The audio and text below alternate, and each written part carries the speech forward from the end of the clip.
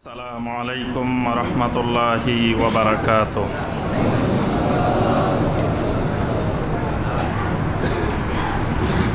আউযু বিল্লাহি মিনাশ শাইতানির রাজীম। বিসমিল্লাহির রাহমানির রাহিম। فأقبل بعضهم على بعض يتساءلون قال قائل منهم إني كان لي قرين يقول أئنك لمن المصدقين أإذا متنا وكنا ترابا وعظاما أإنا لمدينون قال هل أنتم مطلعون فاطلع فرآه في سواء الجحيم قال تالله إن كدت لتردين ولولا نعمة ربي لكنت من المحضرين أفما نحن بميتين إلا موتتنا الأولى وما نحن بمعذبين إن هذا لهو الفوز العظيم اللهم صل على محمد وعلى آل محمد كما صليت على إبراهيم وعلى آل إبراهيم إنك حميد مجيد اللهم بارك على محمد وعلى آل محمد كما باركت على إبراهيم وعلى آل إبراهيم إنك حميد مجيد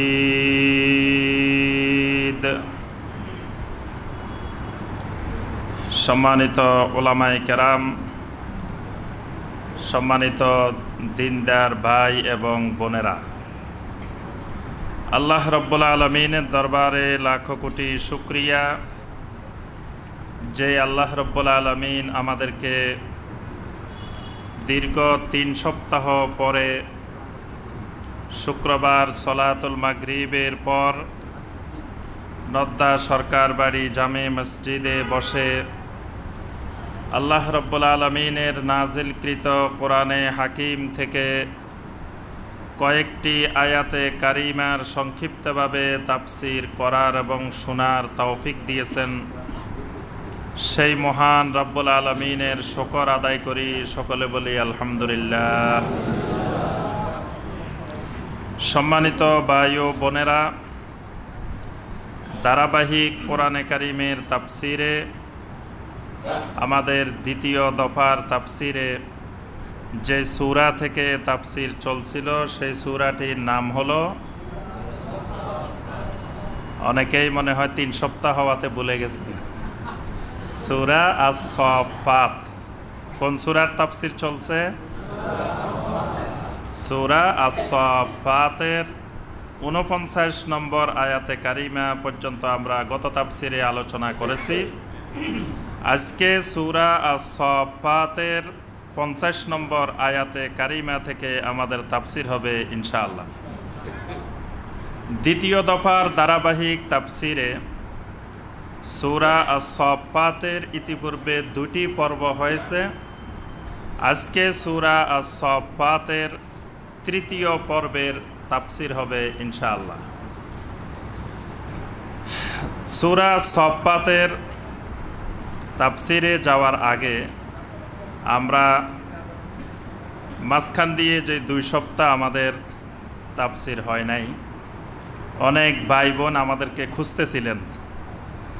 দেশে বিদেশের আমাদের অনেক মুহিব্বিন যারা আমাদেরকে মহব্বত করেন, তারা তো খোঁজখবর নিতে নিতে একেবারে যে কোথায় গেল পাওয়া যাচ্ছে না শাইখকে, অনেকে একেবারে হয়রান হয়ে গেছে। যে সকল ভাইয়েরা আমাদেরকে এত মহব্বত করেন, আল্লাহ পাক তাদের সবাইকে মহব্বত করুন। কারণ আমাদেরকে যারা মহব্বত করেন তারা দুনিয়ার কোনো উদ্দেশ্যে মহব্বত করেন না। আমরা তাদেরকে কোনো টাকা পয়সাও দিতে পারি না, কোনো কিছুই দিতে পারি না। তাহলে দুনিয়ার উদ্দেশ্যে মহব্বত করেন না। মহব্বতটা কিসের জন্য করেন? একমাত্র আল্লাহর উদ্দেশ্যে মহব্বত করেন। এজন্য আল্লাহ সুবহানাহু ওয়া তাআলা যেন আমাদের ওই সকল ভাই বোনদেরকে মহব্বত করেন। তো আমরা পবিত্র 2 মসজিদের সফরে গিয়েছিলাম। 2 মসজিদের সফরের সাথে আপনাদের কল্যাণে এই তাফসিরেরই একটা অংশ বিশেষের কাজ করে আসছি। মানে ওইটাও তাফসিরের কাজ। ওই মাঝখানের 2 সপ্তাহ আমরা তাফসিরুল কোরআনের কাজেই ব্যস্ত ছিলাম। এজন্য আমরা আমাদের অনেক ভাইয়েরা জেদ্দা, মক্কা, মাদিনা, আলহামদুলিল্লাহ আমাদের অসংখ্য মুহিব্বিন ভাইয়েরা রয়েছেন। ওই ভাইয়েরাও আমাদেরকে বলতেছেন, আপনি আসছেন, আমাদেরকে একটু খবর দিলেন না। আমরা জেদ্দাতে প্রোগ্রাম করতাম, মক্কায় প্রোগ্রাম করতাম, মদিনায় প্রোগ্রাম করতাম, আমরা কাউকে জানাই নাই। কারণ আমরা যেই লক্ষ্য উদ্দেশ্য নিয়ে গিয়েছি এটা ভাইদেরকে জানাইলে আর ওই লক্ষ্য উদ্দেশ্যের কাজ হবে না। মানে ভাইদের দেখা সাক্ষাৎ করতে আর সময় দিতে গিয়ে আমাদের মূল কাজই হবে না। এই জন্য আমরা এই কয়দিন আলহামদুলিল্লাহ মক্কা এবং মদিনাতে আপনাদের কল্যাণেই আমরা কিছু কাজ করেছি। এগুলো আপনারা ইনশাআল্লাহ ইউটিউবে পাবেন।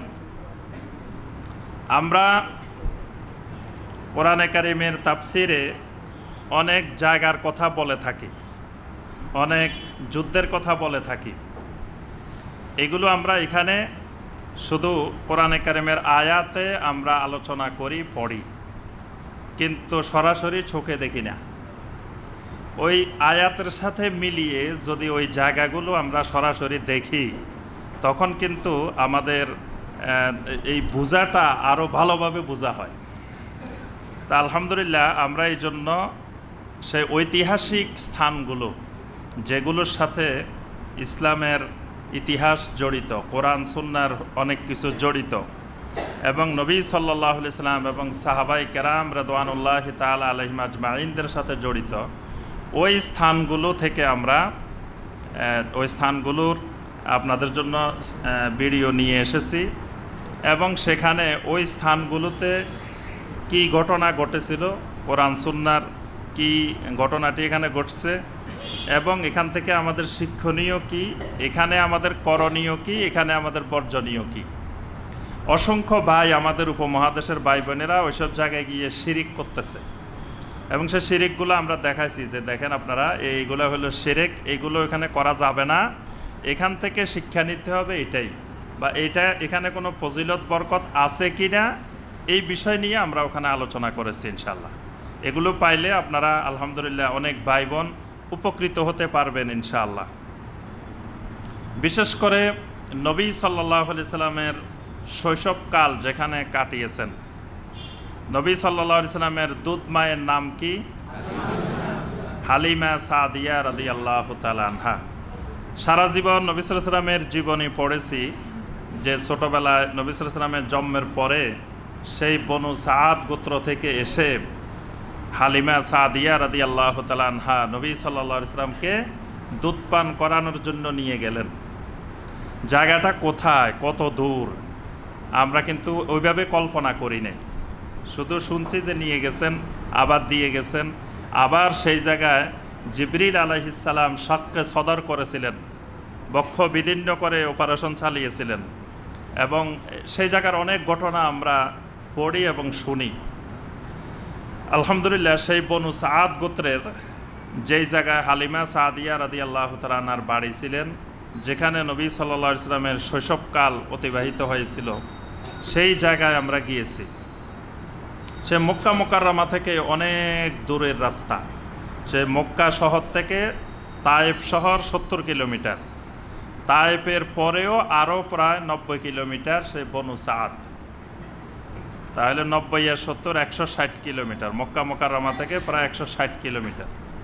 বর্তমানে তো গাড়ির রাস্তা আছে, আর তায়েফটা মক্কা মুকাররমা থেকে অনেক উপরে, অনেক উঁচু। তো মানে এখানে চিন্তা করতে হয় যে সেই 160 কিলোমিটার দূরবর্তী জায়গা, আবার সেই রাস্তাগুলো এরকম রাস্তা ছিল না, বিশাল বিশাল পাহাড়। এই পাহাড় অতিক্রম করে কিভাবে নবী সাল্লাল্লাহু আলাইহি ওয়াসাল্লামকে নিয়ে গেলেন, আবার মাঝে মাঝে মক্কা মুকাররমায় নিয়ে আসতেন, আবার নবী সাল্লাল্লাহু আলাইহি ওয়াসাল্লামের মা আবার গিয়ে সেখানে দেখে আসতেন। এই যে যাওয়া আসার মধ্য দিয়ে শৈশবকাল অতিবাহিত হওয়া, সেই জায়গাটা সরাসরি না দেখলে বোঝা যাবে না যে কোন এক জায়গায় নবী সাল্লাল্লাহু আলাইহি ওয়াসাল্লামের এই শিশুকাল এই দুধমা হালিমা রাদিয়াল্লাহু তাআলা আনহার ঘরে কেটেছিলেন। সেখানে তো এখন কিছুই নাই, ঘর বাড়ি কোনো কিছুই নাই, ওই এলাকায় জনবসতিই নেই। কিন্তু আমরা দেখতে পেলাম আমাদের কিছু পাকিস্তানি ইন্ডিয়ান ভাই বোনেরা সেখান থেকে বালু আনতেছে, বালু নিতেছে প্যাকেটের মধ্যে, যে বরকতের জন্য ওই পাহাড়ের বালু নিয়ে আসতেছে, কেউ কেউ পাথর নিয়ে আসতেছে, আর ওখানে নামাজ পড়তেছে ওই পাহাড়ের মধ্যে। এই যে বালুর বরকত, পাথরের বরকত, ওই পাহাড়ে নামাজ পড়ার বরকত, এগুলো তো শিরক।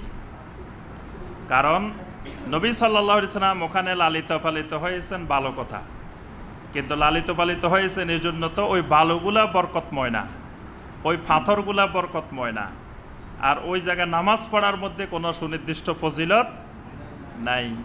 কিন্তু দেখা যাচ্ছে যে অসংখ্য ভাই বোন সেখানে সালাত আদায় করতেছে পাথরের মধ্যে, আবার বালু নিতেছে, পাথর নিতেছে, আবার পাথরের গায়ে গায়ে নাম লিখে দিচ্ছে। মানে কিয়ামতের দিন মনে হয় এই পাহাড় নাম লেখা থাকলে ওই পাহাড়ের বরকতে তারা জান্নাতে চলে যাবে, এজন্য পাহাড়ের পাথরের মধ্যে নাম লিখতেছে।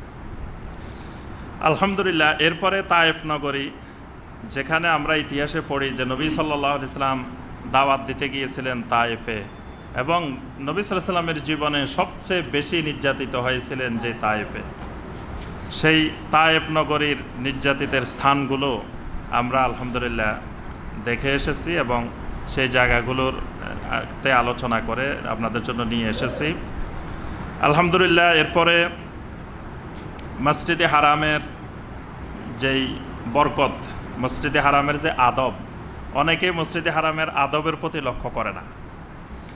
মসজিদে হারামের ঢুকতেছে, বের হইতেছে, কিন্তু এটা যে একটা পৃথিবীর এত বড় বরকতময় মসজিদ, সেই মসজিদের কি কি আদাব রক্ষা করা দরকার, সেই আদাবের দিকে লক্ষ্য নাই। আবার সেই জাবালে নূরের মধ্যে যেখানে ওহী নাজিল হয়েছে, অসংখ্য ভাই বোন পাথরের মধ্যে নাম লিখতেছে, তারপরে বালির মধ্যে নাম লিখে টাকা দিচ্ছে, কত রকমের শিরকি কার্যক্রম সেখানে করতেছে দিন না বোঝার কারণে। এরপরে সেই ঐতিহাসিক বদরের ময়দান, যেখানে ইসলামের ইতিহাসের প্রথম জেহাদ ফি সাবিলিল্লাহ। কত হিজরিতে হয়েছে বদর? দ্বিতীয় হিজরিতে। কিছু জিনিস আপনাদেরকে মনে রাখতে বলছিলাম। বদরের যুদ্ধ কত হিজরি?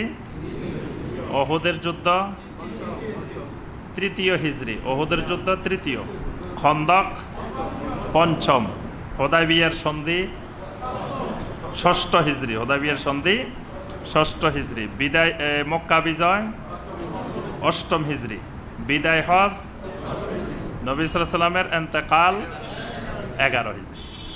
এগুলো মনে রাখলে অনেক কিছু বোঝা সহজ হবে। সেই বদরের ময়দান মদিনা মুনাওয়ারা থেকে 175 কিলোমিটার।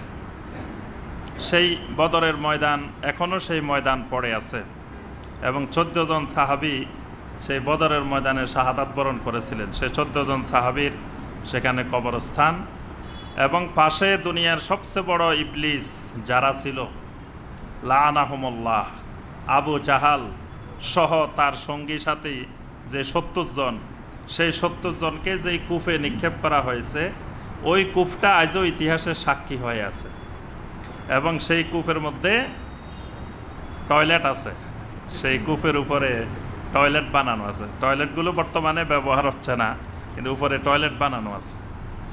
আর সেই বদরের ময়দান যেখানে যুদ্ধ হয়েছে, সেই ময়দানের মধ্যে বর্তমানে খেজুর বাগান, খেজুর গাছ, বিভিন্ন গাছগাছালি লাগানো আছে। আলহামদুলিল্লাহ সেই ঐতিহাসিক বদরের ময়দান আমরা দেখে এসেছি। আরও আলহামদুলিল্লাহ যে জায়গাগুলোর সাথে ইতিহাস সম্পৃক্ত এগুলো দেখেছি, এবং আপনাদের জন্য এগুলোর আলোচনা আপনারা পাবেন ইনশাআল্লাহ। আর সবচেয়ে বড় বরকতময় জিনিস আমরা যেটা পেয়েছি সেটা হলো মক্কা মদিনার বড় বড় ওলামাই কেরামের হালাকা, ওলামাই কেরামের দার্সে বসার আমাদের সুযোগ হয়েছে। ওই সকল ওলামাই কেরামের দার্সে বসলে বোঝা যায় যে আলেম কাকে বলে, এলেম কাকে বলে। মক্কা মুকাররমায় আমরা অনেক শায়েখের দার্স পেয়েছি। তন্মধ্যে একজন শায়েখকে আপনারা সবাই চিনেন, তিনি হলেন মাআলিশ শায়েখ, রঈসুল মসজিদুল হারাম ওয়াল মসজিদুন নববী, আর শায়েখ ডক্টর আব্দুর রহমান আস-সুদাইস হাফেজাহুল্লাহ। ওনাকে চিনেন? জি, শায়েখ আব্দুর রহমান আস-সুদাইস এই নাম সারা পৃথিবীর সকল মুসলিম ভাই বোনের কাছে পরিচিত নাম। তার কোরআনের তাফসির পেয়েছি আমরা সরাসরি। তিনি মসজিদে হারামের মাতাফের মধ্যে তাফসির করেন প্রতি মঙ্গলবার বাদ এশার সালাত আদায় করার পরে ওই মাতাফের মধ্যেই এক পাশে তিনি কোরআনে কারিমের তাফসির করেন, তারপরে বিষয়ভিত্তিক আলোচনা করেন। তো আলহামদুলিল্লাহ ওনার হালাকায়, ওনার দার্সে তাফসিরে আমরা বসছি, এবং বসে আলহামদুলিল্লাহ অনেক কিছুর অভিজ্ঞতা হয়েছে যে মানে আলেম কাকে বলে, এলেম কি জিনিস, এলমি আলোচনা কি রকম। এবং মসজিদে হারামের ভিতরে প্রতিনিয়ত বড় বড় শায়েখেরা আলহামদুলিল্লাহ তাফসিরের দার্স দিচ্ছেন, হাদিসের দার্স দিচ্ছেন।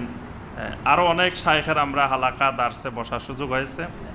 মদিনা মুনাওয়ারায় মসজিদে নববীতে যেই ওলামায়ে মদিনা বর্তমান দুনিয়ার সবচেয়ে শীর্ষ ওলামায়ে কেরাম যারা, তারা মসজিদে নববীতে আছেন আলহামদুলিল্লাহ। একজন অন্যতম শায়েখের নাম হলো শায়েখ আব্দুল মোহসেন আব্বাদ হাফেজাহুল্লাহ। বর্তমানে 92 বছর বয়স শায়েখ আব্দুল মোহসেন আব্বাদ হাফেজাহুল্লাহ। 92 বছর বয়সেও মসজিদে নববীতে বসে বসে সহিহ আল বুখারীর দার্স দেন। বাদ মাগরিব সহিহ আল বুখারীর দার্স। ওনার দার্সে সহিহ আল বুখারী পড়তেছে কারা জানেন? মদিনা ইউনিভার্সিটির জামিয়া ইসলামিয়া মদিনা মুনাওয়ারার এলমে হাদিসের, কুল্লিয়াতুল হাদিসের প্রফেসর যারা, সিনিয়র প্রফেসর, তারা হাদিস পড়তেছে, উনি দার্স দিচ্ছেন, আলোচনা করতেছেন। এবং ওনার হালাকায় মদিনার যত মুহাদ্দিস আছে, মদিনা অঞ্চলের যত মুহাদ্দিস, সকল মুহাদ্দিস ওনার হালাকায় বসে আছেন ওনার হালাকা শোনার জন্য। মদিনার যত বড় বড় মসজিদের ইমাম খতিব আছেন, সবাই ওনার বুখারীর দার্সে বসে আছেন। আমরাও বসলাম আলহামদুলিল্লাহ শায়েখ আব্দুল মোহসেন আব্বাদ হাফেজাহুল্লাহর বুখারীর দার্সে। জীবনে বুখারী পড়ছি, পড়াইছি, কিন্তু এমন দার্স জীবনে আর দেখিও নাই, শুনিও নাই। আল্লাহু আকবার, বিশাল এক অভিজ্ঞতা হয়েছে। আমরা যে বুখারী পড়ি আর পড়াই, আমরা আলোচনা করি হাদিসের মতনটা আলোচনা করি, মানে হাদিসের মূল কথা যেটা সেটা। আর আমাদের দেশের সিস্টেম হলো যে কামিলে, তারপর দাওরায়ে হাদিসে যে বুখারী পড়ানো হয়, সেখানে সিস্টেম হলো বুখারী ছাত্ররা পড়ে যাবেন, অনেকগুলো হাদিস পড়ার পরে ওস্তাদ এ সম্পর্কে একটু কথা বলেন। এই হলো বুখারীর দার্সের আমাদের দেশের সিস্টেম। বিশেষ করে হাদিস যদি মুখালাফ হয়, তাআরুজ থাকে, যে একটা হাদিসে একরকম আর একটা হাদিসে আরেক রকম, তখন আমরা আমাদের মুহাদ্দিসিনে কেরাম এটা নিয়ে একটু আলোচনা করেন।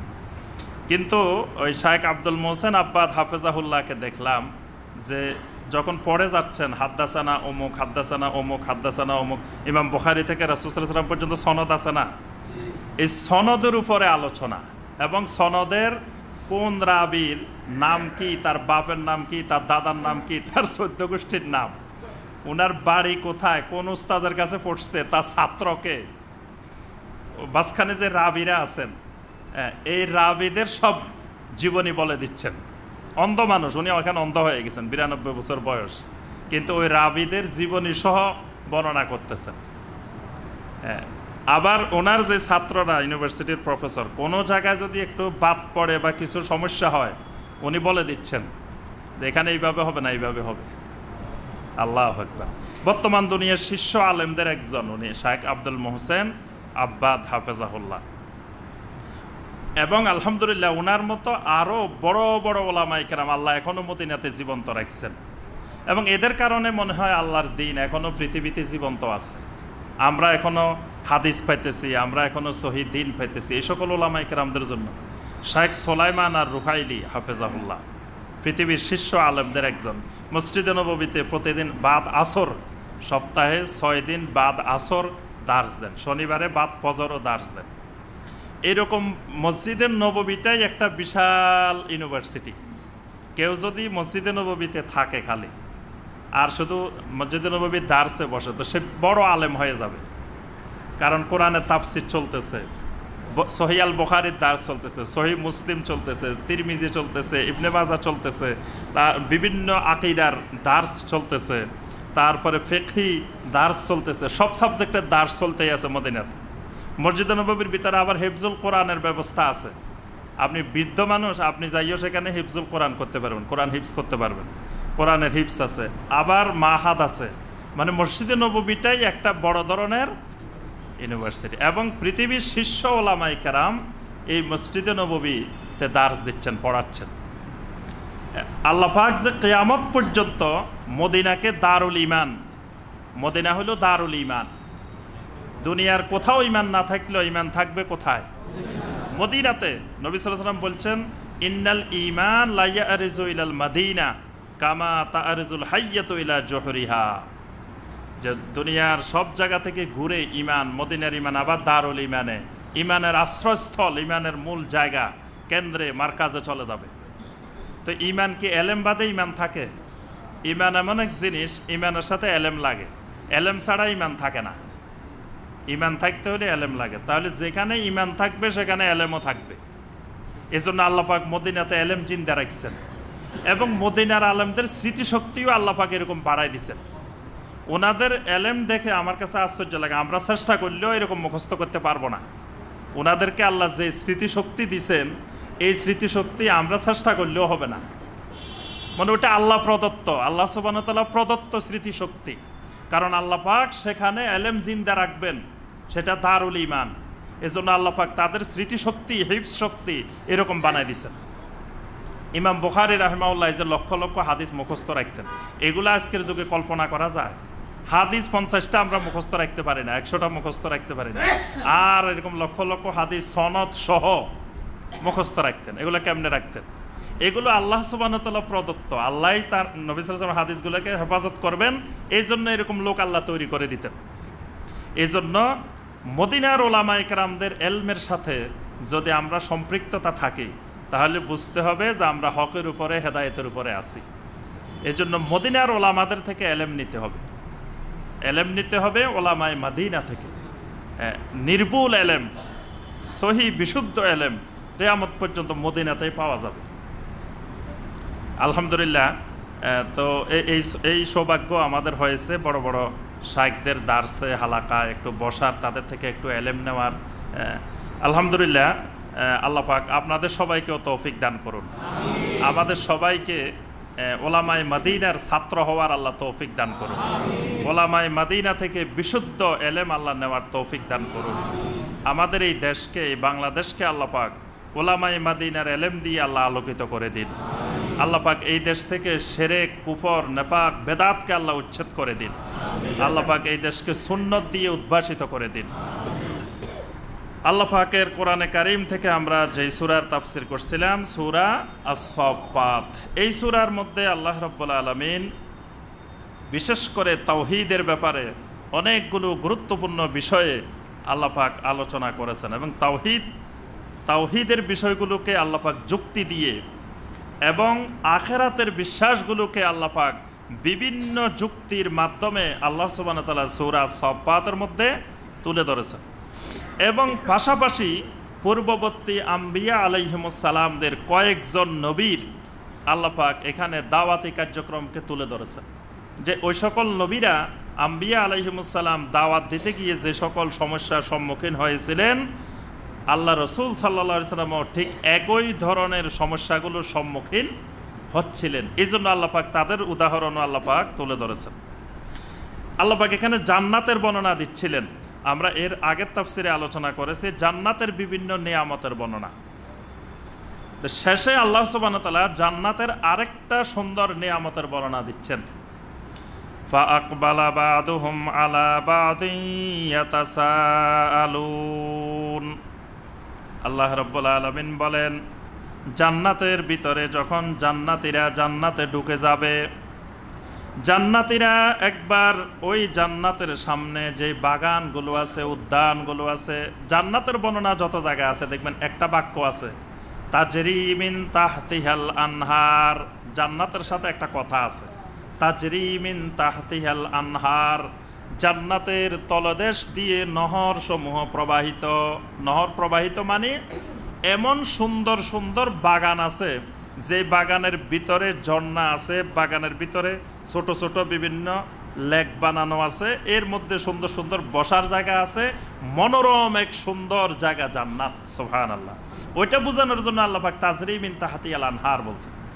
এখন ওই রকম লেকের পাশে সুন্দর এক পরিবেশে জান্নাতীরা বসে বসে গল্প করবে, আড্ডা দিবে। দুনিয়াতে আড্ডাবাজি করা ভালো না, কিন্তু জান্নাতে তো আর অসুবিধা নাই, জান্নাতে তো আর কাজ নাই। দুনিয়াতে তো আপনার কাজ আছে, কিন্তু ওখানে তো কোনো কাজকর্ম নাই, খালি আরাম আর আরাম। বাস মাঝে মাঝে সারাদিন তো আর জান্নাতের ভিতরে বসে থাকতে ভালো লাগে, বাহিরে আসছেন, বাহিরে এসে জান্নাতীরা বসে বসে গল্প শুরু করছে। গল্প করতে করতে তাদের হঠাৎ করে দুনিয়ার কথা মনে পড়ছে। ফাআকবালা বা'দুহুম আলা বা'দিন ইয়াতাসাআলুন। আল্লাহ রাব্বুল আলামিন বলেন, ওই জান্নাতীরা একজন আরেকজনের সামনাসামনি বসে বসে একজন আরেকজনের সাথে আলাপ করতে থাকবে, কথাবার্তা বলতে থাকবে, দুনিয়ার ব্যাপারে বিভিন্ন খোঁজ খবর নিতে থাকবে। দুনিয়াতে সবার অভিজ্ঞতা সেখানে শেয়ার করবে, যে দুনিয়াতে দিনের উপরে চলতে গিয়ে কি কি সমস্যার সম্মুখীন তাকে হতে হয়েছিল, এইগুলো জান্নাতের মধ্যে বসে বসে একজন আরেকজনকে বলতে থাকবে। সুবহানাল্লাহ। ক্বালা কাইলুম মিনহুম। তখন ওই জান্নাতীদের মধ্য থেকে একজন বলে উঠবেন, ইন্নী কানা লি কারিন। বলবে যে ভাই, আমার একজন প্রতিবেশী ছিল, কারিন ছিল। কোন কোন মুফাসসিরিনে কেরাম বলছেন এখানে কারিন মানে শয়তান। প্রত্যেকটা মানুষের সাথে শয়তান সংযুক্ত থাকে। আবার কেউ কেউ বলছেন না, এখানে কারিন মানে একজন মানুষ প্রতিবেশী ছিল, একজন প্রতিবেশী ছিল। ইয়াকুলু আইন্নাকা লামিনাল মুসাদ্দিকিন। ওই প্রতিবেশী আমাকে দেখলে ঠাট্টা বিদ্রুপ করে বলতো, আইন্নাকা লামিনাল মুসাদ্দিকিন, তোমাকেও ওই রোগে ধরছে নাকি? তোমারেও ওই রোগে ধরছে? বুঝছি, তুমিও ওই যে মোহাম্মদ সাল্লাল্লাহু আলাইহি ওয়াসাল্লামের দলে যোগ দিছ, তুমিও ওই অমুক জায়গায় যাও। এইরকম আমাকে দেখলে ঠাট্টা করতো। এক জান্নাতি অন্য জান্নাতি ভাইদের সাথে গল্প করবে যে ভাই, আমার এক প্রতিবেশী ছিল, এই প্রতিবেশী আমাকে দেখলে বলতো যে আইন্নাকা লামিনাল মুসাদ্দিকিন, তুমিও কি সত্যায়নকারীদের অন্তর্ভুক্ত হয়েছ?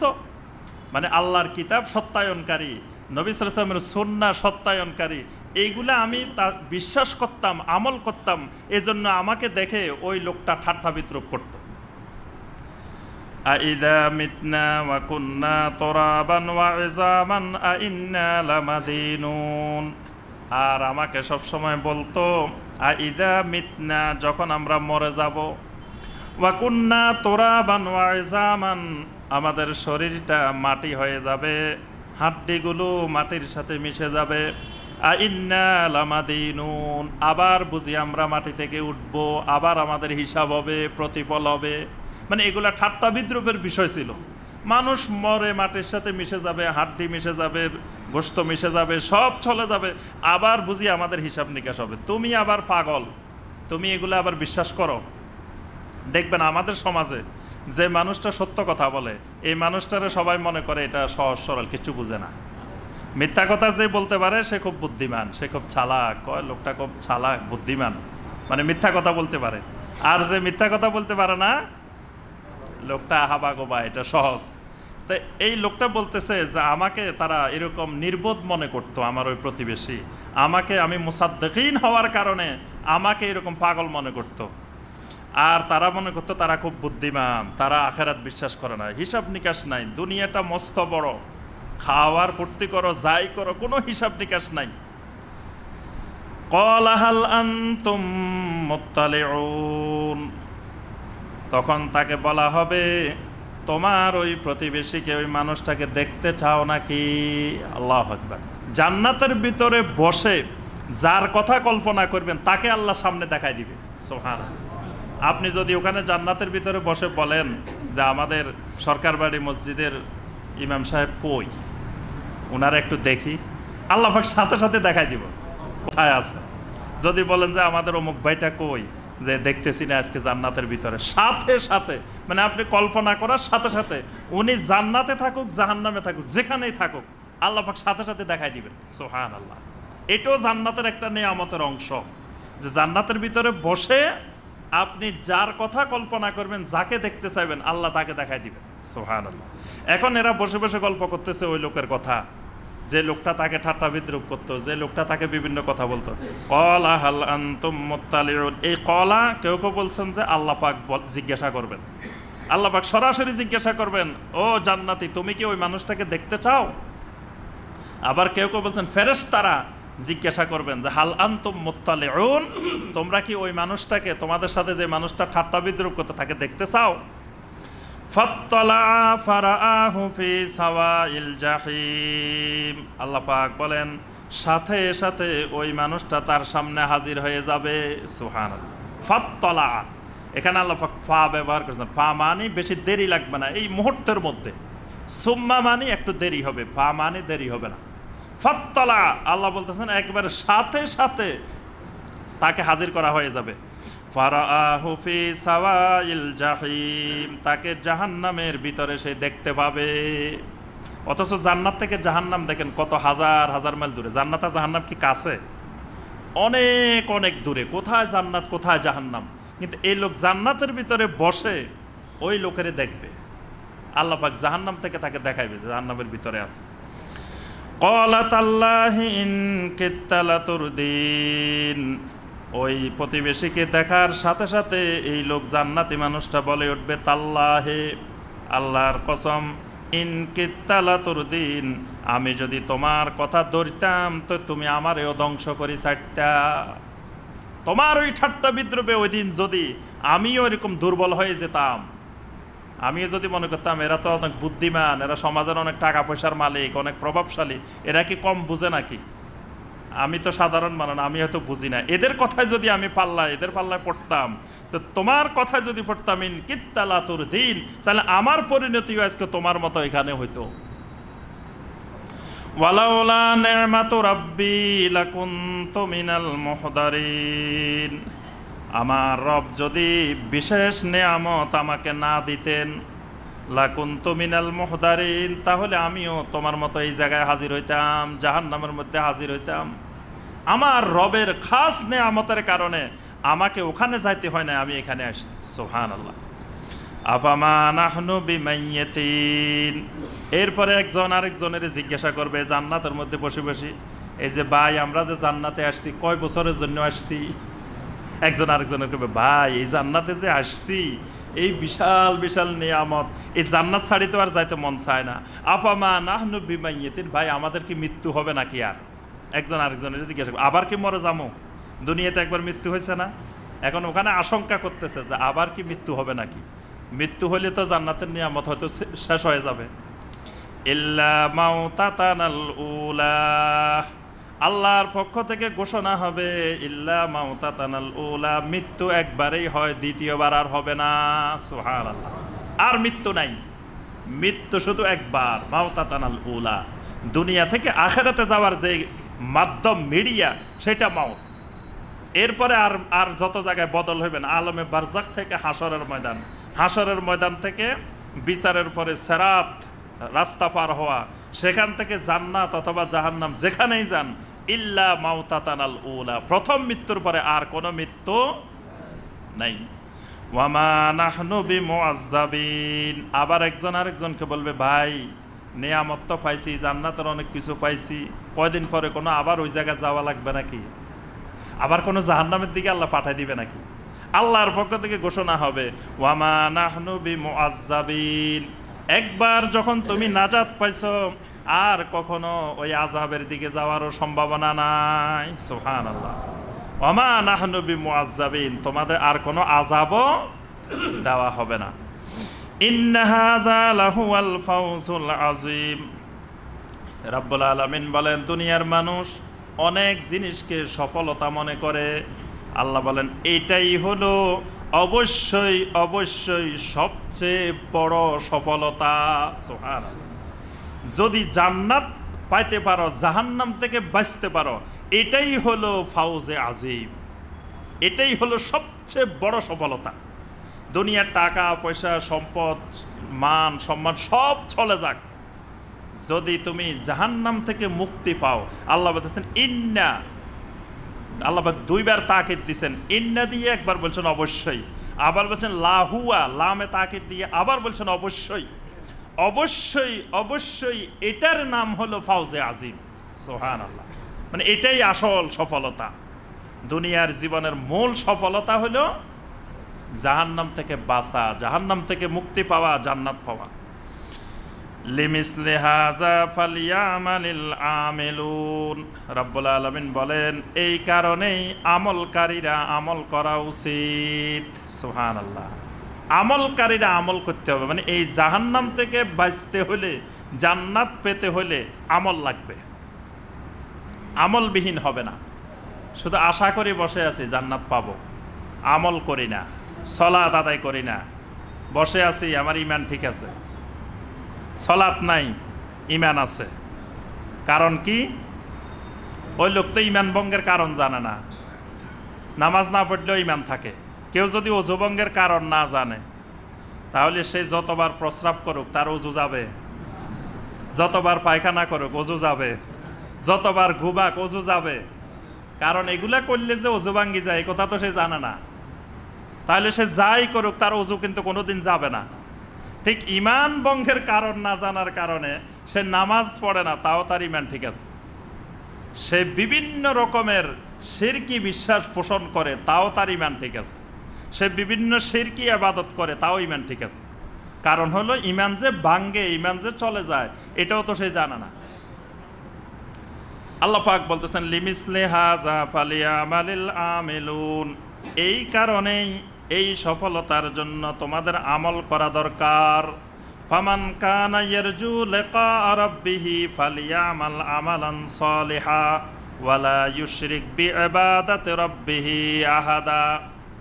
আল্লাহ রাব্বুল আলামিন বলেন, ফামান কানা ইয়ারজু লিকা রাব্বিহি, যেই মানুষটা ইচ্ছা করে তার রবের সাথে মোলাকাত করবে। আপনাদের ইচ্ছা আছে? আল্লাহর সাথে মোলাকাত করার ইচ্ছা আছে?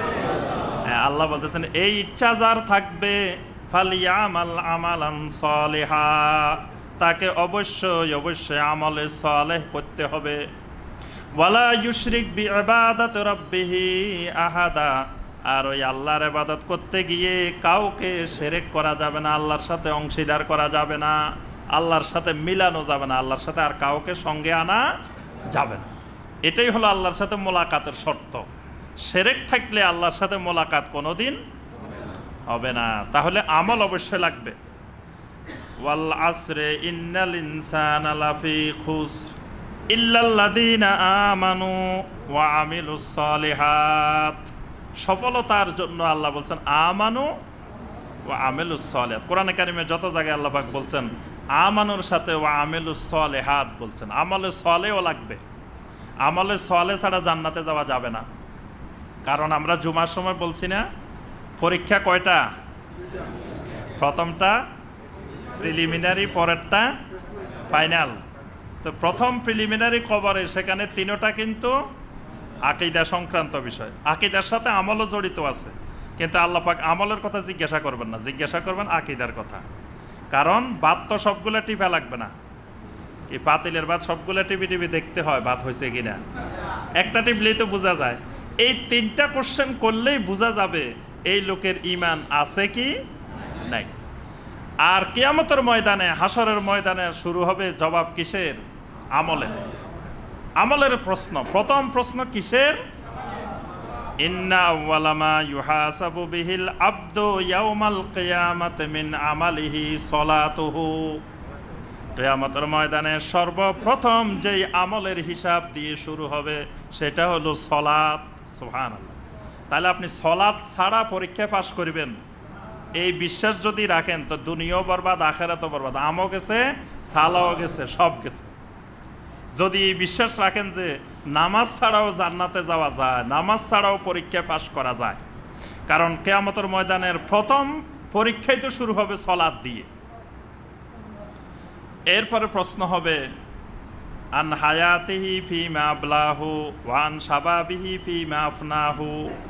তোমার হায়াত কোন কাজে ব্যয় করছো, তোমার যৌবনকাল কোন কাজে ব্যয় করছো, তারপরে এলেম অনুযায়ী কতটুকু আমল করছো, তারপরে টাকা পয়সা কোন দিক থেকে ইনকাম করছো, কোন দিকে খরচ করছো, এগুলার হিসাব নিকাশ কিয়ামতের ময়দানে। কিন্তু কবরে কিন্তু এগুলার হিসাব নিকাশ নাই। কবরে এগুলো আছে?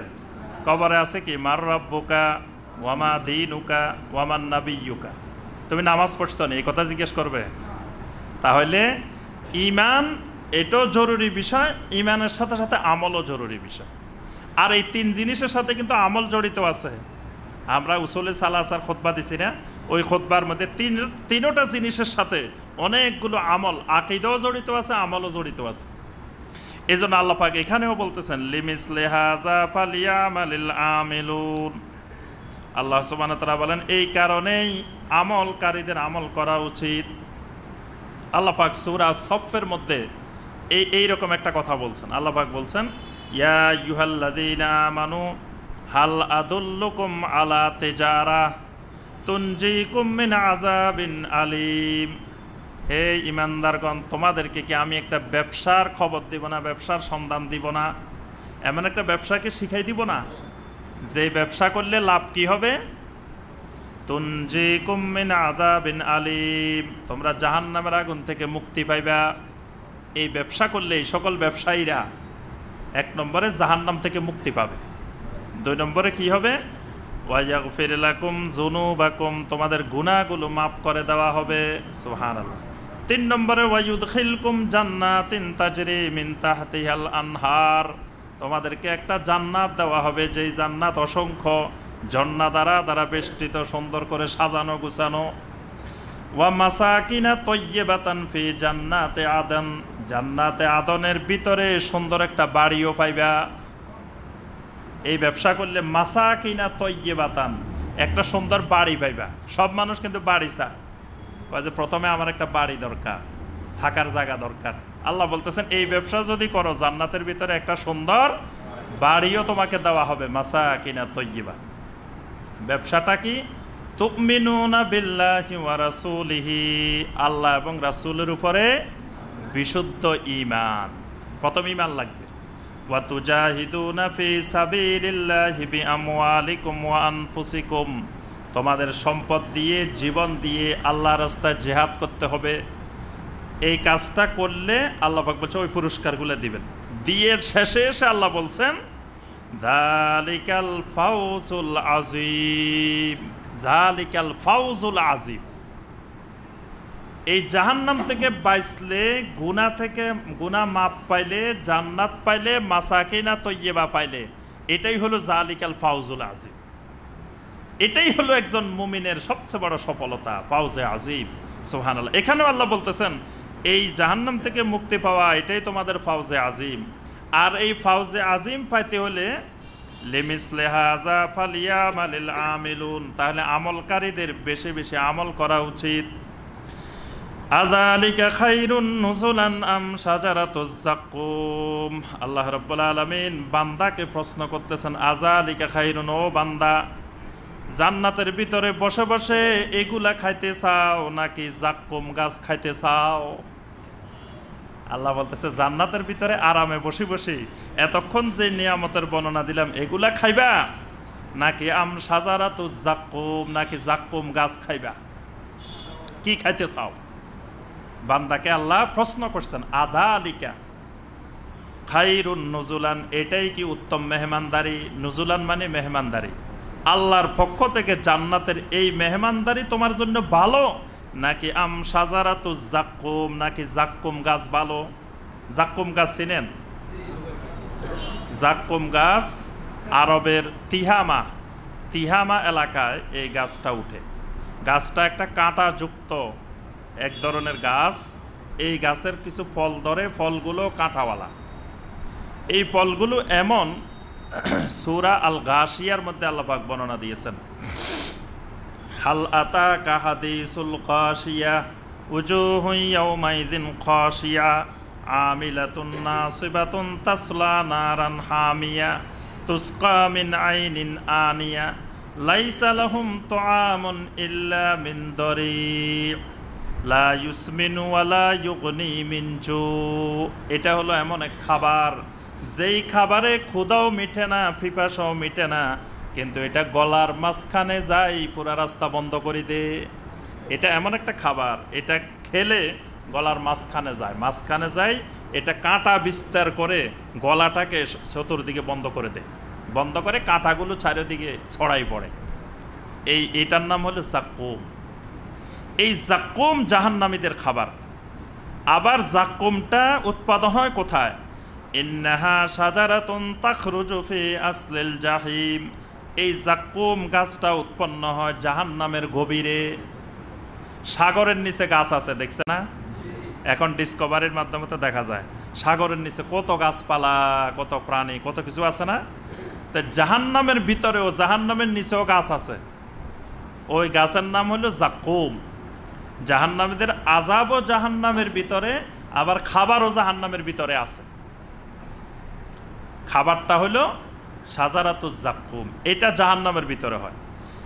এই কথা শোনার পরে আবু জেহেল, আবু লাহাবেরা, এই আয়াত যখন নাজিল হয়েছে, তো মসজিদে হারামের সামনে বসা, এরা এমন অট্টহাসি হাসা শুরু করলো, দেখো যে মুহাম্মদ সাল্লাল্লাহু আলাইহি ওয়াসাল্লাম নতুন নতুন এমন আজগুবি কথা নিয়ে আসে।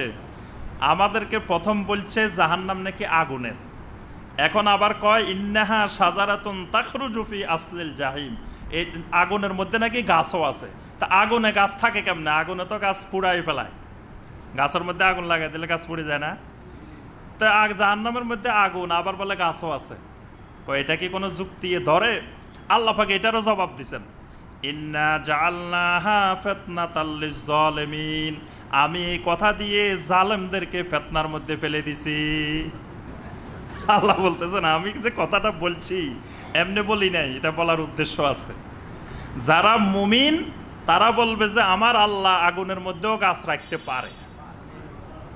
যে আগুনে ইব্রাহিম আলাইহিস সালামের সিনে পড়ে না, মানুষ পাইলে আগুনে পড়াই ফেলায় না, তো ইব্রাহিম আলাইহিস সালামের ফুটছে না, তো সেই আগুনের মধ্যে গাছ থাকতে পারবে না কেন? আমার আল্লাহ ইচ্ছা করলে ওই আগুনের মধ্যেও গাছ রাখতে পারে। আর কাফের মুশরিক মুনাফিকরা কইব দেখো আগুনের মধ্যে আবার গাছ থাকে নাকি? এজন্য আল্লাহ পাক বলতেছেন ইন্না জাআলনাহা ফিতনাতাল লিয-যালিমিন, আমি আল্লাহ পাক এই জাক্কুম গাছকে জালেমদের জন্য ফিতনায় পরিণত করে দিয়েছি। তালউহা কান্নাহু রুয়ুসুশ শায়াতিন, আল্লাহ পাক বলেন এই জাক্কুম, এই গাছটার মাথাটা, মুন্ডুটা শয়তানের মুন্ডের মতো। এই জাক্কুম গাছের যে ফুলের কলিটা বের হয় উপরে দিয়ে, এটা শয়তানের মাথার মতো, শয়তানের মুন্ডের মতো। তাহলে শয়তানের মাথা কেমন, কেউ দেখছেন? মুফাসসিরিনে কেরাম বলেন কাআন্নাহু রুয়ুসুশ শায়াতিন, এটা হলো একটা আরবি ভাষার প্রবাদ বাক্য। যেমন আমাদের দেশে বলে যে পরীর মতো সুন্দর। পরী কেউ দেখছেন? কিন্তু কয় পরীর মতো সুন্দর? কয় লোকটার চেহারা একেবারে ফেরেশতার মতো চেহারা, বলে না? ফেরেশতাকেও দেখছে, ফেরেশতার চেহারা কেমন? ঠিক আরবের এরকম একটা কথা হলো তালউহা কাআন্নাহু রুয়ুসুশ শায়াতিন, কয় বেটার মাথাটা দেখতে শয়তানের মাথার মতো মনে হইতেছে। তা আল্লাহ পাক বলতেছেন তালউহা কাআন্নাহু রুয়ুসুশ শায়াতিন, এই জাক্কুম গাছের মুন্ডটা, মাথাটা এটা শয়তানের মাথার মতো।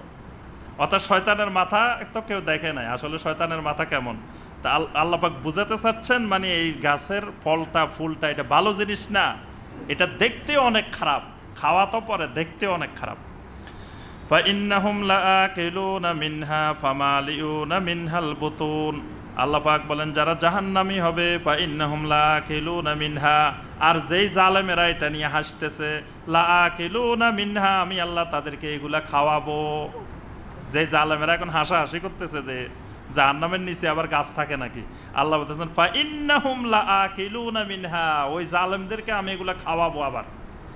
ফামালিউনা মিনহাল বুতুন, তাদের পেট এই খাবার দিয়েই পরিপূর্ণ করা হবে। সুম্মা ইন্না লাহুম আলাইহা লাশাওবান মিন হামিম, এই খাবার খাওয়ার পরে গলার মধ্যে যখন আটকে থাকবে এবার বলবে রাব্বুল আলামিন পানি দাও, পানি দাও। জাহান্নামের মধ্যে বলতে থাকবে আল্লাহ পানি দাও। একটু পানি খাইলে গলায় বাত আটকে থাকলে, কিছু আটকেলে পানি খাইলে চলে যায় না? এরা মনে করবে যে একটু পানি খাইলে মনে হয় এটা চলে যাবে। সুম্মা ইন্না লাহুম আলাইহা লাশাওবান মিন হামিম। রাব্বুল আলামিন বলেন সুম্মা, কোরআনে খেয়াল করবেন কোন জায়গায় সুম্মা কোন জায়গায় ফা, দুইটার অর্থ কিন্তু অতঃপর, কিন্তু দুই অতঃপরে বেশ কম আছে। ফা মানে সাথে সাথে, আর সুম্মা মানে দেরি হবে। এখানে আল্লাহ বলছেন যে এই জাহান্নামীরা যখন পানি চাইব, সুম্মা সাথে সাথে পানি দেওয়া হবে না, পানি দিতে অনেক সময় লাগবে, অনেক দেরি হবে। সুম্মা ইন্না লাহুম আলাইহা লাশাওবান মিন হামিম, তাদেরকে পানি দেওয়া হবে কিন্তু একেবারে জাহান্নামের আগুনে ফুটানো উত্তপ্ত গরম পানি। সুম্মা ইন্না মারজিআহুম লা ইলাল জাহিম, অতঃপর তাদের সবাইকে ওই জাহান্নামের দিকেই ফিরিয়ে দেওয়া হবে, অর্থাৎ জাহান্নামের ঠিকানায় তাদেরকে পাঠিয়ে দেওয়া হবে। ইন্নাহুম আলফাউ আবাআহুম দাল্লিন, এদের জাহান্নামে যাওয়ার বড় একটি কারণ হলো তারা তাদের বাপদাদাদেরকে, পূর্বপুরুষদেরকে গোমরাহি পেয়েছিল, তাদের বাপদাদাদেরকে গোমরাহির উপরে হেদায়েত বিমুখ তারা পেয়েছিল।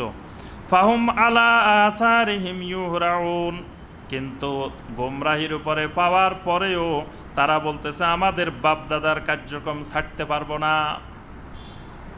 আল্লাহ পাক বলতেছেন এদের এই জাহান্নামে যাওয়ার একটি বড় কারণ এটা যে তারা তাদের বাপদাদাদেরকে, পূর্বপুরুষদেরকে স্পষ্ট দেখতে পেয়েছে যে তারা গোমরাহির উপরে আছে।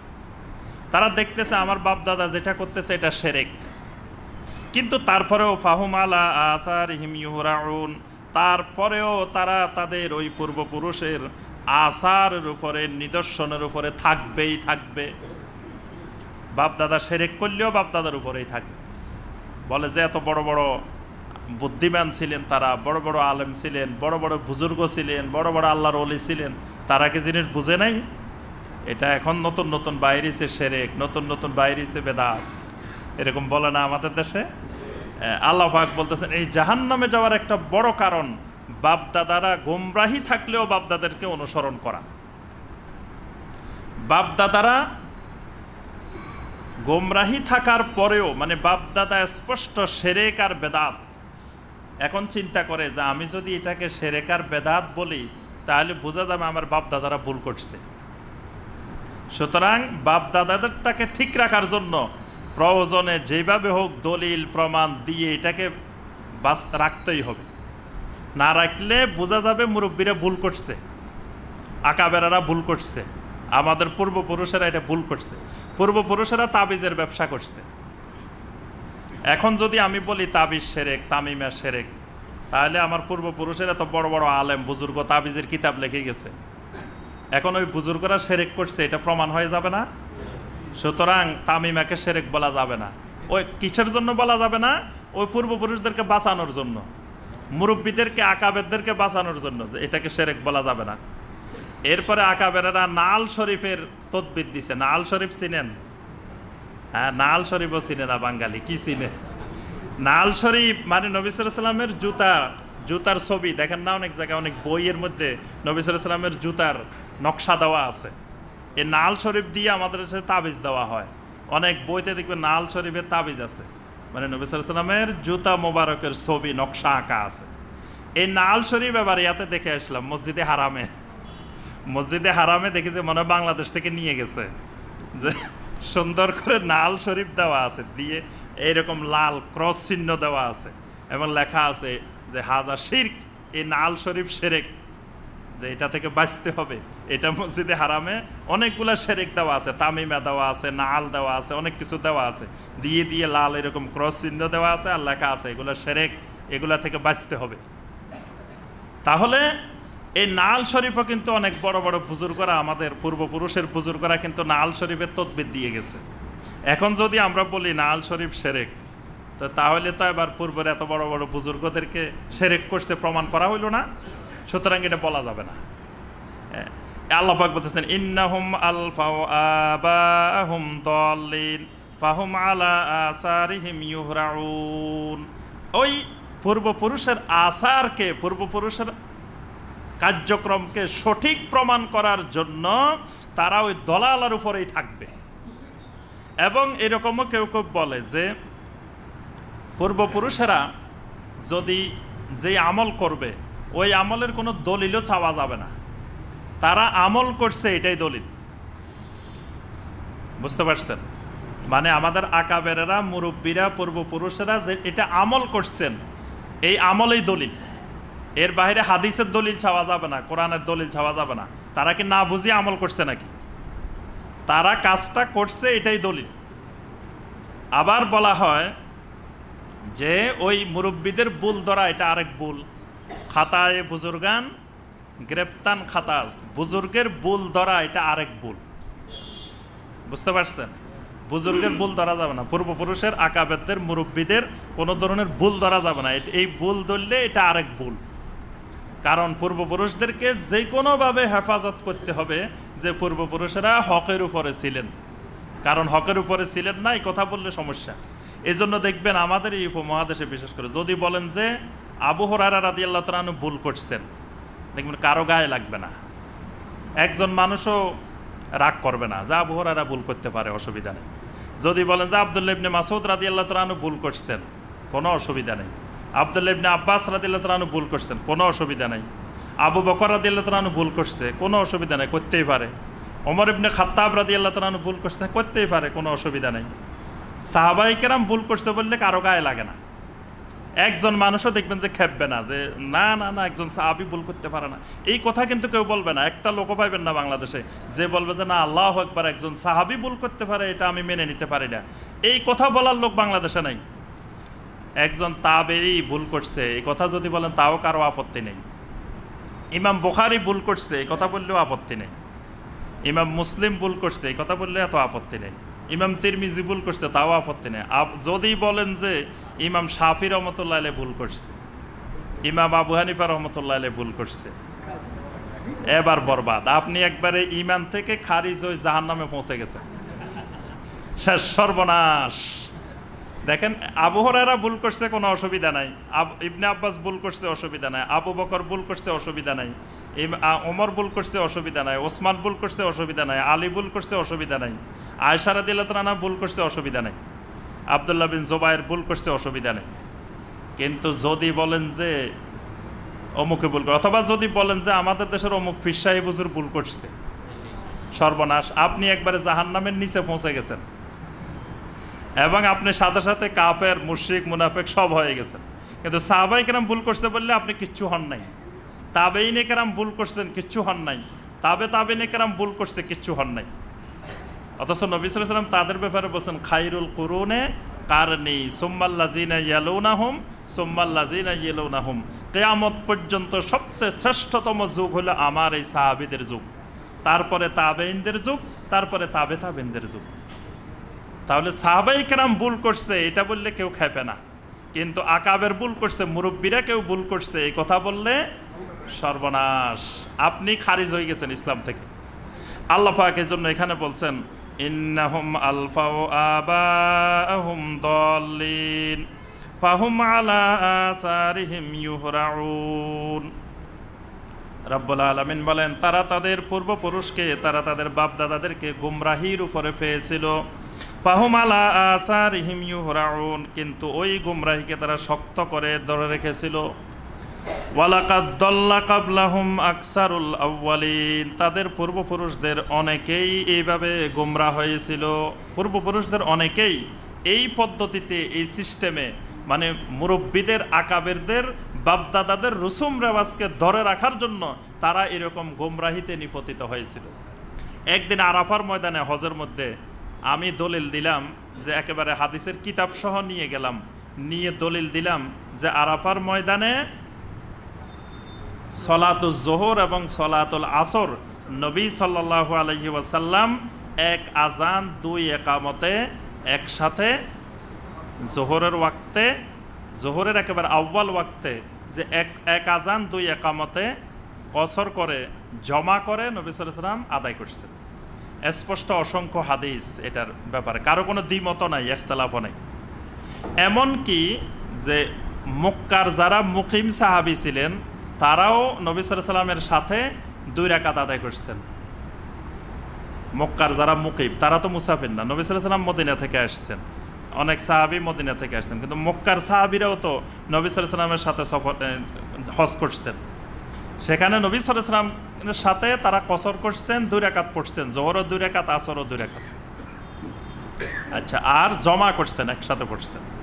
এটা স্পষ্ট হাদিসের দলিল আছে, সব আছে। আচ্ছা, আমাদের পাশেই, আমাদের তাঁবুর পাশে একজন মুফতি সাহেব, তিনি দলিল দিলেন যে হাদিসে যাই থাকুক, যেখানে যাই থাকুক, আমাদের গুলশান আজাদ মসজিদের খতিব বলছে যে এখানে আরাফার ময়দানে জোহরের সময় জোহর পড়তে হইব, আসরের সময় আসর পড়তে হইব, 4 রাকাত পড়তে হইব। মানে হাদিসের দলিল কিছুই না। যদি বলি যে এখানে কি আব্দুল্লাহ ইবনে ওমর ভুল করছে, হ্যাঁ ভুল করতে পারে, অসুবিধা কি? আব্দুল্লাহ ইবনে ওমর ভুল করতে পারে, কিন্তু গুলশান আজাদ মসজিদের খতিব কিন্তু ভুল করতে পারে না। কথাটা এরকম না যে আব্দুল্লাহ ইবনে ওমর কিন্তু মক্কায় থাকতেন, উনি নবী সাল্লাল্লাহু আলাইহি ওয়াসাল্লামের সাথে 2 রাকাতে আদায় করছেন। তা আমি যদি বলি যে আব্দুল্লাহ ইবনে ওমর তাহলে ভুল করছে, এবং নবী সাল্লাল্লাহু আলাইহি ওয়াসাল্লামকে প্রশ্নও করছেন, জিজ্ঞাসাও করছেন, আমরা কি আপনার সাথে কসর করব? নবী সাল্লাল্লাহু আলাইহি ওয়াসাল্লাম বলছেন হ্যাঁ তোমরাও কসর করবা। তাহলে এখানে আব্দুল্লাহ ইবনে ওমর ভুল করছে এই কথা বললে কিন্তু কোনো অসুবিধা নেই, ভুল করতে পারে। উনি 4 রাকাতের জায়গায় ভুলে 2 রাকাত পড়ে ফেলছে, বা নবী সাল্লাল্লাহু আলাইহি ওয়াসাল্লামের পিছনে পড়ছে এই জন্য পড়ে ফেলছে। কিন্তু আজাদ মসজিদের খতিব যদি ভুল করছে, কোন অবস্থা খারাপ, উনি ভুল করতে পারে না আরাফার ময়দানের মতো জায়গায়। আবার ওই মুফতি সাহেব ফতোয়া দিলেন যে যারা ওই মসজিদের নামেরায় পড়বেন তারা 2 রাকাত পড়বেন, আর মসজিদের নামেরার বাইরে পড়লে 4 রাকাত পড়বেন। আচ্ছা, নবী সাল্লাল্লাহু আলাইহি ওয়াসাল্লামের যুগে মসজিদে নামেরা ছিল? মসজিদে নামেরা তো কিছুদিন আগে বানাইছে, তাও মসজিদে নামেরা আরাফার ময়দানে না, এটা আরাফার ময়দানের বাহিরে, আরাফার ময়দানের সীমানার বাহিরে। আরাফার ময়দানের সীমানা বাহিরে যাই আপনি সেখানে 2 রাকাত পড়তে পারবেন ওই জামাতে সরে গেলে। আর আরাফার ময়দানের ভিতরে থাকি আপনি নবী সাল্লাল্লাহু আলাইহি ওয়াসাল্লামের ওই সুন্নাহ অনুসরণ করতে পারবেন না। দলিল কি? খতিব সাহেব দলিল, বুঝতে পারছেন? আল্লাহ পাক এর জন্য এই কথাটা এখানে বলছেন, ওয়ালাকাদ দাল্লা কাবলাহুম আকসারুল আউয়ালিন। এইভাবেই পূর্বপুরুষদের যুগে যুগে অসংখ্য মানুষ গোমরাহ হয়ে গেছে।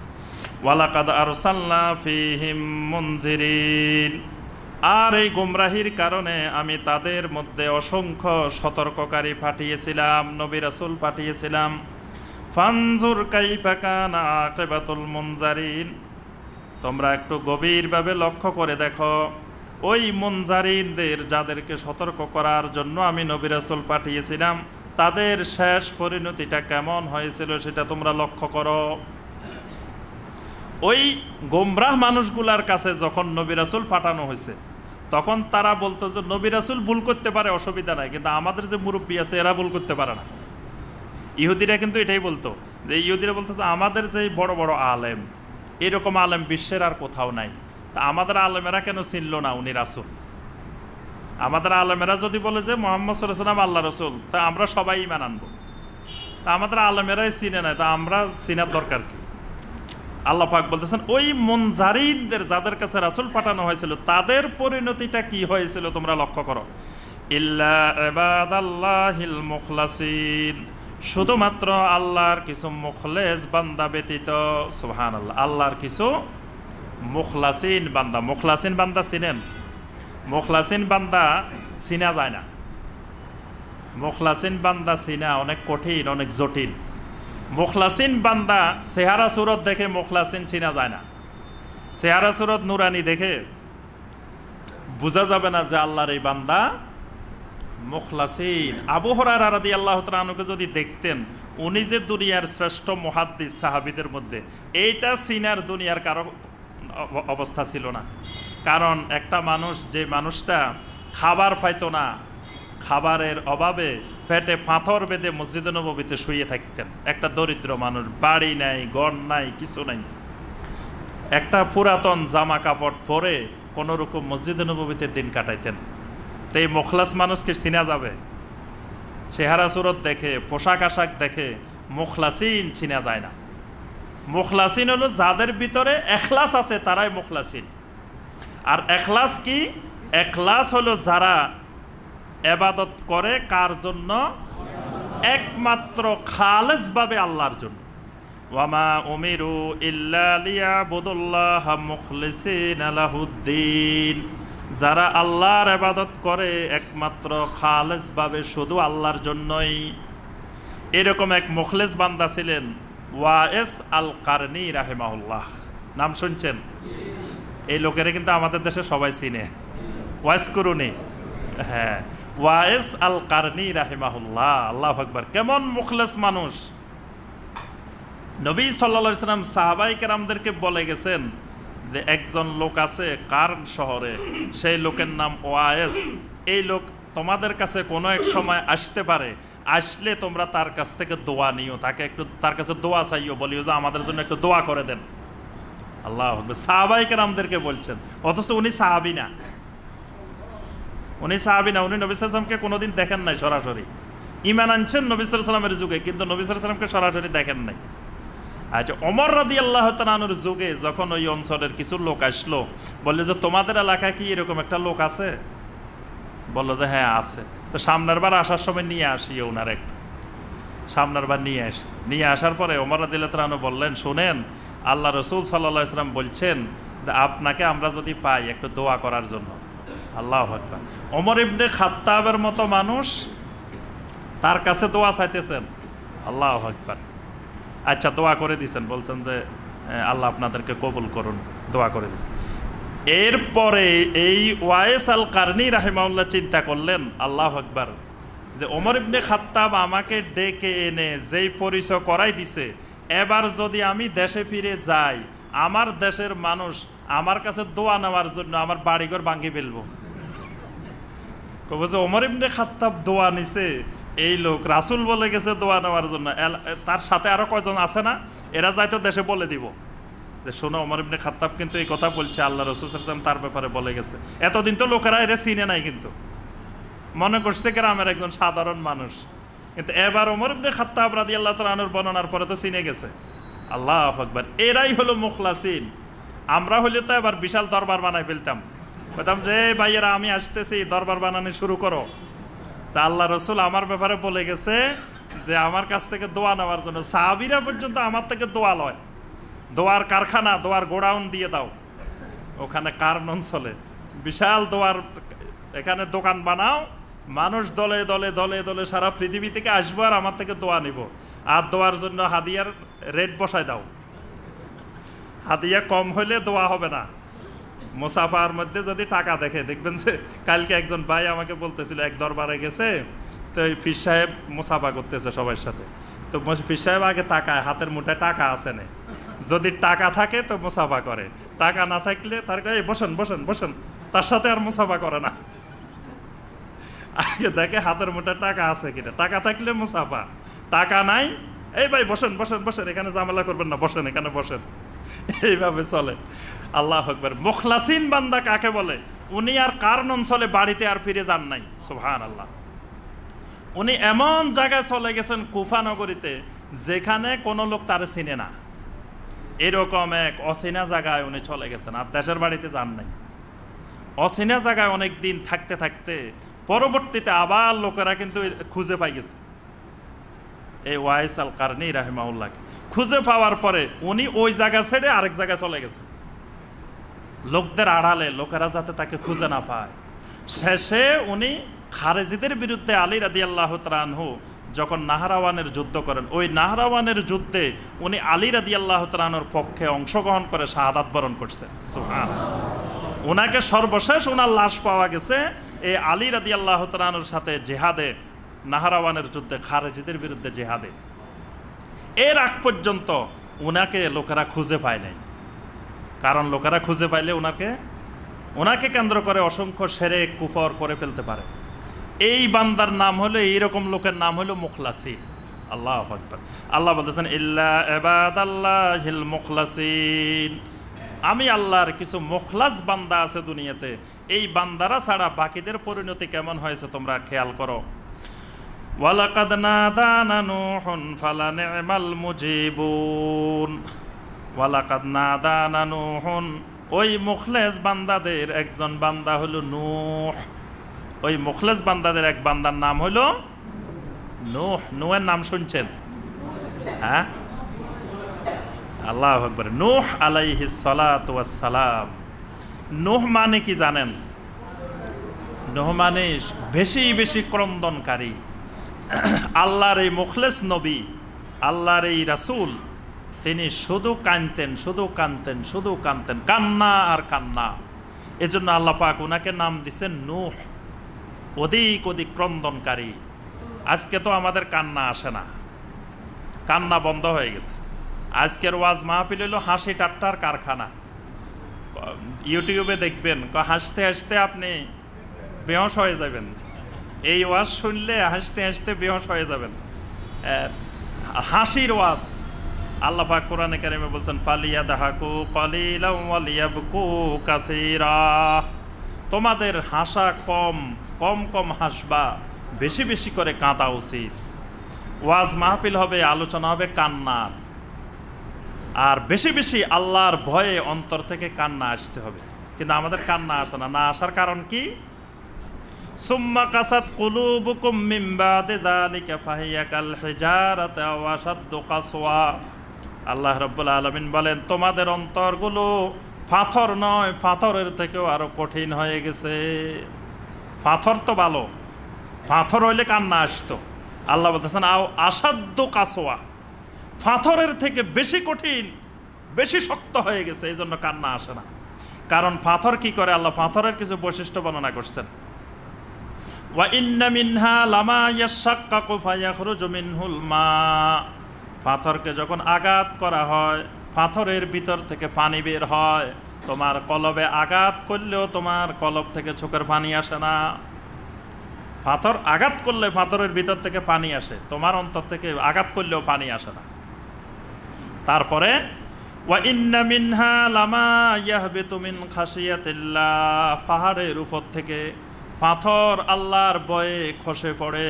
আল্লাহর ভয়ে, খাশিয়াতুল্লাহর কারণে পাথর নিচে পড়ে যায়। পাথরের ভিতর থেকে কত বড় বড় পানির নদী বের হচ্ছে, ঝর্ণা বের হচ্ছে। আল্লাহ বলতেছেন বান্দা, তোমার অন্তর পাথর থেকেও শক্ত, পাথর থেকেও কঠিন, এজন্য আমাদের কান্না আসে না। কিন্তু কান্না এটা নবীওয়ালা সুন্নত। আর যত বেশি কানবেন দুনিয়াতে, আখেরাতে তত বেশি হাসবেন। দুনিয়াতে যত বেশি কানবেন, আখেরাতে তত বেশি হাসবেন। দুনিয়ায় যত বেশি হাসবেন, আখেরাতে তত বেশি কানবেন। এই জন্য একজন প্রখ্যাত কবির কথা, কিন্তু কবির কথাটার সাথে যুক্তি আছে। কবি বলছেন যে আসমান যখন কান্দে, জমিন তখন হাসে। চোখ যখন কান্দে, কলব তখন হাসে। আকাশের থেকে বৃষ্টি হচ্ছে, দেখবেন যে আকাশ যত বেশি কাঁদতেছে, জমিন তত খুশি। জমিনের ফসল শস্য শ্যামল হয়ে সুন্দর হয়ে গজায় উঠতেছে। আকাশ কাঁদতেছে, জমিন হাসতেছে। আমার আপনার চোখ খাশিয়াতুল্লাহ, আল্লাহর ভয়ে কানবে, আর কলব হাসতে থাকবে। কলব পরিষ্কার হবে, কলবের মধ্যে ঈমান গজায় উঠবে। কলবের ঈমান সাজারাতান তয়্যিবাতান আসলুহা সাবিতুন ওয়া ফারহুহা ফিস সামা। ওই কালেমায়ে তয়্যিবার গাছ সুন্দর হয়ে সুশোভিত হবে। সুবহানাল্লাহ। আল্লাহর এক নবী ছিলেন নূহ আলাইহিস সালাম। আল্লাহ পাক বলেন ওয়ালাকাদ নাদানা নূহুন, ওই নূহ একদিন আমার কাছে দোয়া করেছিলেন।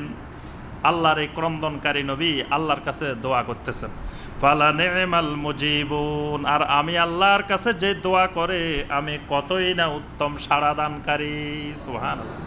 আমার কাছে দোয়া করলেই অ্যাকসেপ্ট করার জন্য বসে আছি। এক সেকেন্ডের মধ্যে, মুহূর্তের মধ্যে খালি সেন্ড করবেন, রিসিভ সাথে সাথে। আপনি খালি আল্লাহর কাছে দোয়াটা করেই সারবেন না, দেখবেন যে সাথে সাথে ফালা নি'মাল মুজিবুন, আল্লাহ পাকের নামই হলো মুজিব। আল্লাহ গ্রহণ করা দোয়া কবুল করার জন্য বসে আছেন। আল্লাহ পাক বলতেছেন আমার এই মুখলেস বান্দা নূহ যখন দোয়া করছেন ফালা নি'মাল মুজিবুন, আমি আল্লাহ কতই না উত্তম সাড়াদানকারী। নূহ কি দোয়া করছে? নূহ আলাইহিস সালাম দাওয়াত দিয়েছেন কত বছর? 950 বছর। আল্লাহু আকবার। দাওয়াত দেওয়ার পরে দেখে অবস্থা ভালো না, অল্প কয়জন মানুষ শুধু আল্লাহর দিন গ্রহণ করছে, বাকি মানুষদের অবস্থা খারাপ। তারা কি করত? ওয়াস্তাগশাউ সিয়াবাহুম, নূহ আলাইহিস সালামকে দেখলে চোখের উপরে পর্দা দিয়ে দিত, মুখ ঢাকে রাখত। মুফাসসিরিন ইকরাম বলেন দুইটা কারণে মুখ ঢাকে রাখত। একটা হলো নূহ আলাইহিস সালাম যাতে চিনতে না পারে, চিনলে তো কথা বলবে, দাওয়াত দিবে, এজন্য যাতে চিনতে না পারে। আরেকটা হলো নূহ আলাইহিস সালামকে তারা কুলক্ষণে মনে করতো, অশুভ মনে করতো, এজন্য নূরের দেখাও তারা মনে করতো যে খারাপ, এজন্য চোখ ডেকে রাখতো, কানের মধ্যে আঙ্গুল দিয়ে রাখতো। ওয়া আসাররু ফি আযানিহিম, কানের মধ্যে আঙ্গুল দিয়ে কান বন্ধ করে রাখতো, নূহ আলাইহিস সালামের দাওয়াত শোনার যাতে না শুনতে পায়। তখন নূহ আলাইহিস সালাম আল্লাহর কাছে বলছেন আন্নী ওয়া নাদা নূহু রাব্বাহু আন্নী মাগলুবুন ফান্তাসির, আন্নী মাগলুবুন ফান্তাসির, আল্লাহ আমি এই কওমের কাছে পরাজিত, আমি মাগলুব হয়ে গেছি, পরাজিত হয়ে গেছি। ফান্তাসির, আল্লাহ তুমি আমাকে সাহায্য করো। সুবহানাল্লাহ। আল্লাহ পাক বলেন ওয়া নাজ্জাইনাহু ওয়া আহলাহু মিনাল কারবিল আযীম, আমি ওই নূহকে এবং নূহের আহলকে মিনাল কারবিল আযীম, মহান এক বড় বিপদ থেকে আমি উদ্ধার করেছি। সুবহানাল্লাহ। বড় ধরনের বিপদ। নূহ এবং নূহের আহাল, আহাল মানে কারা? জি, আহাল মানে নূহ আলাইহিস সালামের পরিবার না, মুমিন সব একজন নবীর আহাল। এজন্য আমরা কিন্তু আলে মুহাম্মদ, মুহাম্মদ সাল্লাল্লাহু আলাইহি ওয়াসাল্লামের আহাল। মুহাম্মদ সাল্লাল্লাহু আলাইহি ওয়াসাল্লামের আহাল মানে খালি ওই ফাতেমা রাদিয়াল্লাহু তাআলা, আলী রাদিয়াল্লাহু তাআলা, হাসান হোসাইন তার স্ত্রীরা এরা না। নবীর আহাল মানে নবীর সকল উম্মত। এজন্য আল্লাহুম্মা সাল্লি আলা মুহাম্মদ ওয়া আলা আলে মুহাম্মদ। আলে মুহাম্মদ মানে আমরা, নবীর মুহাম্মদ সাল্লাল্লাহু আলাইহি ওয়াসাল্লামের যত উম্মত আছে এরা সবাই আলে মুহাম্মদ। আমরা আবার আলে ইব্রাহিমও, আমরা যেমন আলে মুহাম্মদ আবার আলে ইব্রাহিমও আমরা। এখানে আল্লাহ পাক বলতেছেন ওয়া নাজ্জাইনাহু ওয়া আহলাহু মিনাল কারবিল আযীম, ওই নূহকে এবং নূহের আহালকে আমি মহান বড় ধরনের বিপদ থেকে রক্ষা করেছি। ওয়া জাআলনা যুররিয়াতাহু হুমুল বাকিন, নূহের বংশধরকে, সন্তান সন্ততিদেরকে দুনিয়ার জমিনে আমি অবশিষ্ট রেখেছি। সুবহানাল্লাহ। একেবারে প্লাবন দিয়ে সব গজব দিয়ে ধ্বংস করে শুধু নূহ আলাইহিস সালামের এই আহাল যারা ছিলেন, যারা ওই নৌকার মধ্যে অংশ উঠেছিলেন, তাদেরকে আল্লাহ পাক বাকি রাখলেন। ওয়া তারাকনা আলাইহি ফিল আখিরিন, পরবর্তীদের মধ্যে নূহ আলাইহিস সালামের প্রশংসা আল্লাহ কিয়ামত পর্যন্ত অব্যাহত রাখলেন। দেখেন নূহ আলাইহিস সালাম গেছে যে কত হাজার হাজার বছর, তা আজকে হাজার হাজার বছর পরে বাংলাদেশে নদ্দা সরকারবাড়ি মসজিদে বসে কতবার বলতেছি নূহ আলাইহিস সালাম, নূহ আলাইহিস সালাম, নূহ আলাইহিস সালাম। যতবার নাম নিয়ে আমরা প্রতিবার বলি কি আলাইহিস সালাম। আল্লাহ পাক যদি তার এই নামটা কোরআনে না দিয়ে দিতেন, কেউ আলাইহিস সালাম বলতাম, চিন্তা মতো না থাকে। আল্লাহ বলতেছেন ওয়া তারাকনা আলাইহি ফিল আখিরিন, আমার ওই মুখলেস বান্দাকে আমি কিয়ামত পর্যন্ত আখিরিনদের মধ্যে অবশিষ্ট রাখছি। আবার মুফাসসিরিন ইকরাম বলছেন যে তার বংশধরের মাধ্যমে আবার দুনিয়াকে আমি আবাদ করছি, মানে আদম আলাইহিস সালামকে দিয়ে একবার আবাদ করছি, আবার নূহ আলাইহিস সালামকে দিয়ে দ্বিতীয়বার পৃথিবীকে আবাদ করেছে। সালামুন আলা নূহিন ফিল আলামিন, সমগ্র বিশ্ববাসীদের মধ্য থেকে নূহের উপরে সালাম। সুবহানাল্লাহ। সমগ্র আলমের থেকে মধ্যে নূহের উপরে সালাম। সমগ্র আলমের মধ্যে মানে এই সমগ্র আলমের আল্লাহর যত মাখলুকাত আছে সমস্ত মাখলুকাতের পক্ষ থেকে সালাম। সুবহানাল্লাহ। আল্লাহর পক্ষ থেকে সালাম মানে আল্লাহর যত মাখলুক আছে সবার পক্ষ থেকে সালাম। বুঝতে পারছেন? কারণ এগুলো তো সব আল্লাহর সৃষ্টি, আল্লাহর মাখলুক, এগুলো আর আলাদা আলাদা সালাম দেওয়া দরকার নেই। আল্লাহ পাকের পক্ষ থেকে সালাম মানে সমগ্র আলমের, কারণ আল্লাহ হলেন রাব্বুল আলামিন, সমগ্র আলমের রব। ইন্না কাযালিকা নাজজিল মুহসিনিন, রাব্বুল আলামিন বলেন এইভাবেই আমি মুহসিনিনদেরকে প্রতিদান দিয়ে থাকি, জাযা দিয়ে থাকি। ইন্নাহু মিন ইবাদিনাল মুমিনিন, আর এই নূহ আমার মুমিন বান্দাদের অন্তর্ভুক্ত ছিল। মুমিন না হইলে কি আবার নবী হয় নাকি? কিন্তু আল্লাহ পাক আবার স্পেশাল করে বলতেছেন ইন্নাহু মিন ইবাদিনাল মুমিনিন, তিনি ছিলেন আমার মুমিন বান্দাদের অন্তর্ভুক্ত। সুবহানাল্লাহ। তাহলে বোঝা যায় এখানে কয়েকটা কথা বলছেন আল্লাহ পাক, ইন্না কাযালিকা নাজজিল মুহসিনিন ইন্নাহু মিন ইবাদিনাল মুমিনিন, মানে নূহ আলাইহিস সালাম মুমিনিনের মধ্যেও একজন, মুহসিনিনের মধ্যেও একজন, রাসূলদের মধ্যেও একজন, মুখলাসিনদেরও একজন। সুবহানাল্লাহ। সুম্মা আগরাকনাল আখারিন, আর বাকিদেরকে আমি সবাইকে ডুবিয়ে দিছি, সবাইকে ডুবাইয়ে পানি দিয়ে ধ্বংস করে দিয়েছি। ওয়া ইন্না মিন শিআতিহি লা ইব্রাহিম, ওই মুখলেস বান্দাদের আরেকজন মুখলেস বান্দার নাম ছিল ইব্রাহিম। সুবহানাল্লাহ। ওয়া ইন্না মিন শিআতিহি, শিয়া মানে কি? শিয়া, শিয়া একটা গোত্রের নাম আছে না, উপদল আছে না, শিয়া সুন্নি। ওখানে এরা শিয়া বলে কেন এরা নিজেদেরকে? বলেন তো দেখি। জি, শিয়াটা এই কোরআন থেকে নিছে, তারা কোরআনের এই আয়াত থেকে। আল্লাহ পাক বলছেন ওয়া ইন্না মিন শিআতিহি লা ইব্রাহিম, যে নূহ আলাইহিস সালামের শিয়া হলো ইব্রাহিম, মানে ইব্রাহিম আলাইহিস সালাম নূহ আলাইহিস সালামের আহাল। নূহ আলাইহিস সালাম যেই মানহাজের, যেই তরিকার, যেই ধরনের দাওয়াত দিছেন, একই তরিকার দাওয়াত ইব্রাহিম আলাইহিস সালামও দিছেন, মানে একই দল। তো এরা বলে যে আমরা শিয়া মানি শিয়াত মুহাম্মাদিন সাল্লাল্লাহু আলাইহি সাল্লাম, আমরা মুহাম্মদ সাল্লাল্লাহু আলাইহি সাল্লামের শিয়া, মানে মুহাম্মদ সাল্লাল্লাহু আলাইহি সাল্লাম যেই দাওয়াত দিছেন ওই দাওয়াতের উপরে আমরাই আছি। আর আমাদেরকে তারা মনে করে আমরা বিচ্যুত হয়ে গেছি। বুঝতে পারছেন? মানে সুন্নিরা বিচ্যুত হয়ে গেছে, আর তারা কিন্তু মুহাম্মদ সাল্লাল্লাহু আলাইহি সাল্লামের আদর্শের উপরে তারা আছে, এজন্য তারা নিজেদেরকে দাবি করে শিয়া। এজন্য আমাদের পূর্বেকার সালফে সালেহিনেরা তাদেরকে শিয়া বলতেন না, তাদেরকে বলতেন কি? এর আগে বলছি একদিন, বলেন তো দেখি। রাফেজি, রাফেজি, রাফেজি বলবেন। শিয়াদেরকে শিয়া বলবেন না, শিয়াদেরকে বলবেন কি? রাফেজি। তাদেরকে আমাদের পূর্বেকার আহলুস সুন্নাত ওয়াল জামাতের সালফে সালেহিনেরা বলতেন যে এরা রাফেজি, এরা শিয়া না। শিয়া বললে তো আপনি স্বীকার করলেন শিয়াই মোহাম্মদ। দেখবেন এখনো এরকম কিছু রাফেজির মতো লোক এখনো আছে, বলে যে আমরা হইলাম মোহাম্মদী ইসলাম, আর বাইরে যারা আছে এরা সব এজিদি ইসলাম। এটাও ওই শিয়াদের মতোই, রাফেজিদের মতোই, মানে নিজেকে শিয়াই মোহাম্মদ দাবি করা, মোহাম্মদী ইসলাম দাবি করা, আর বাকিদেরকে এজিদি ইসলাম, বাকিদেরকে ওই আহলুস সুন্নাত ওয়াল জামাতের লোকদেরকে মনে করে তারা আমরা মুহাম্মদ সাল্লাল্লাহু আলাইহি ওয়াসাল্লামের আদর্শ থেকে বিচ্যুত হয়ে গেছে। আল্লাহ পাক বলতেছেন ওয়া ইন্না মিন শিআতিহি লা ইব্রাহিম, ওই নূহের আদর্শের উপরে নূহের আহাল থেকে আরেকজন হলেন ইব্রাহিম। ইজ জাআ রাব্বাহু বিকলবিন সালিম, ওই ইব্রাহিম আলাইহিস সালাম তিনি তার রবের সামনে হাজির হলেন বেকালবে সালিম, কালবে সালিম নিয়ে। কালবে সালিম বুঝেন? কালবে সালিম মানে সুস্থ কাল্ব, রোগ নাই, যেই কালবে কোনো রোগ নাই ওই কালবের নাম কালবে সালিম। কালবের কি কি রোগ হয়? মাশাআল্লাহ, আমাদের অনেক ভাই জানেন। কালবের রোগ হলো শাক, সন্দেহের রোগ, জাইগের রোগ, বক্রতার রোগ, কুফরের রোগ, নেফাকের রোগ, শিরকের রোগ, এগুলো হলো কালবের বড় বড় রোগ।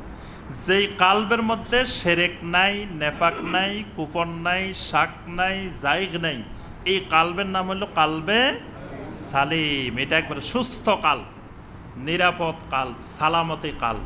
মানে ইব্রাহিম আলাইহিস সালামের কাল্বটা হলো কালবে সালিম। ইজ ক্বালা লিআবিহি ওয়া কওমিহি মাযা তা'বুদুন, এইরকম এক কালবে সালিম নিয়ে এসে ইব্রাহিম আলাইহিস সালাম বাপের কাছে দাওয়াত দিলেন, কওমের কাছে দাওয়াত দিলেন। তাহলে এখানে নবীওয়ালা দাওয়াতের সুন্নত পদ্ধতি আল্লাহ বর্ণনা করতেছেন। প্রথম দাওয়াত দিবেন নিজের ঘরে। প্রথম দাওয়াত কোথায়?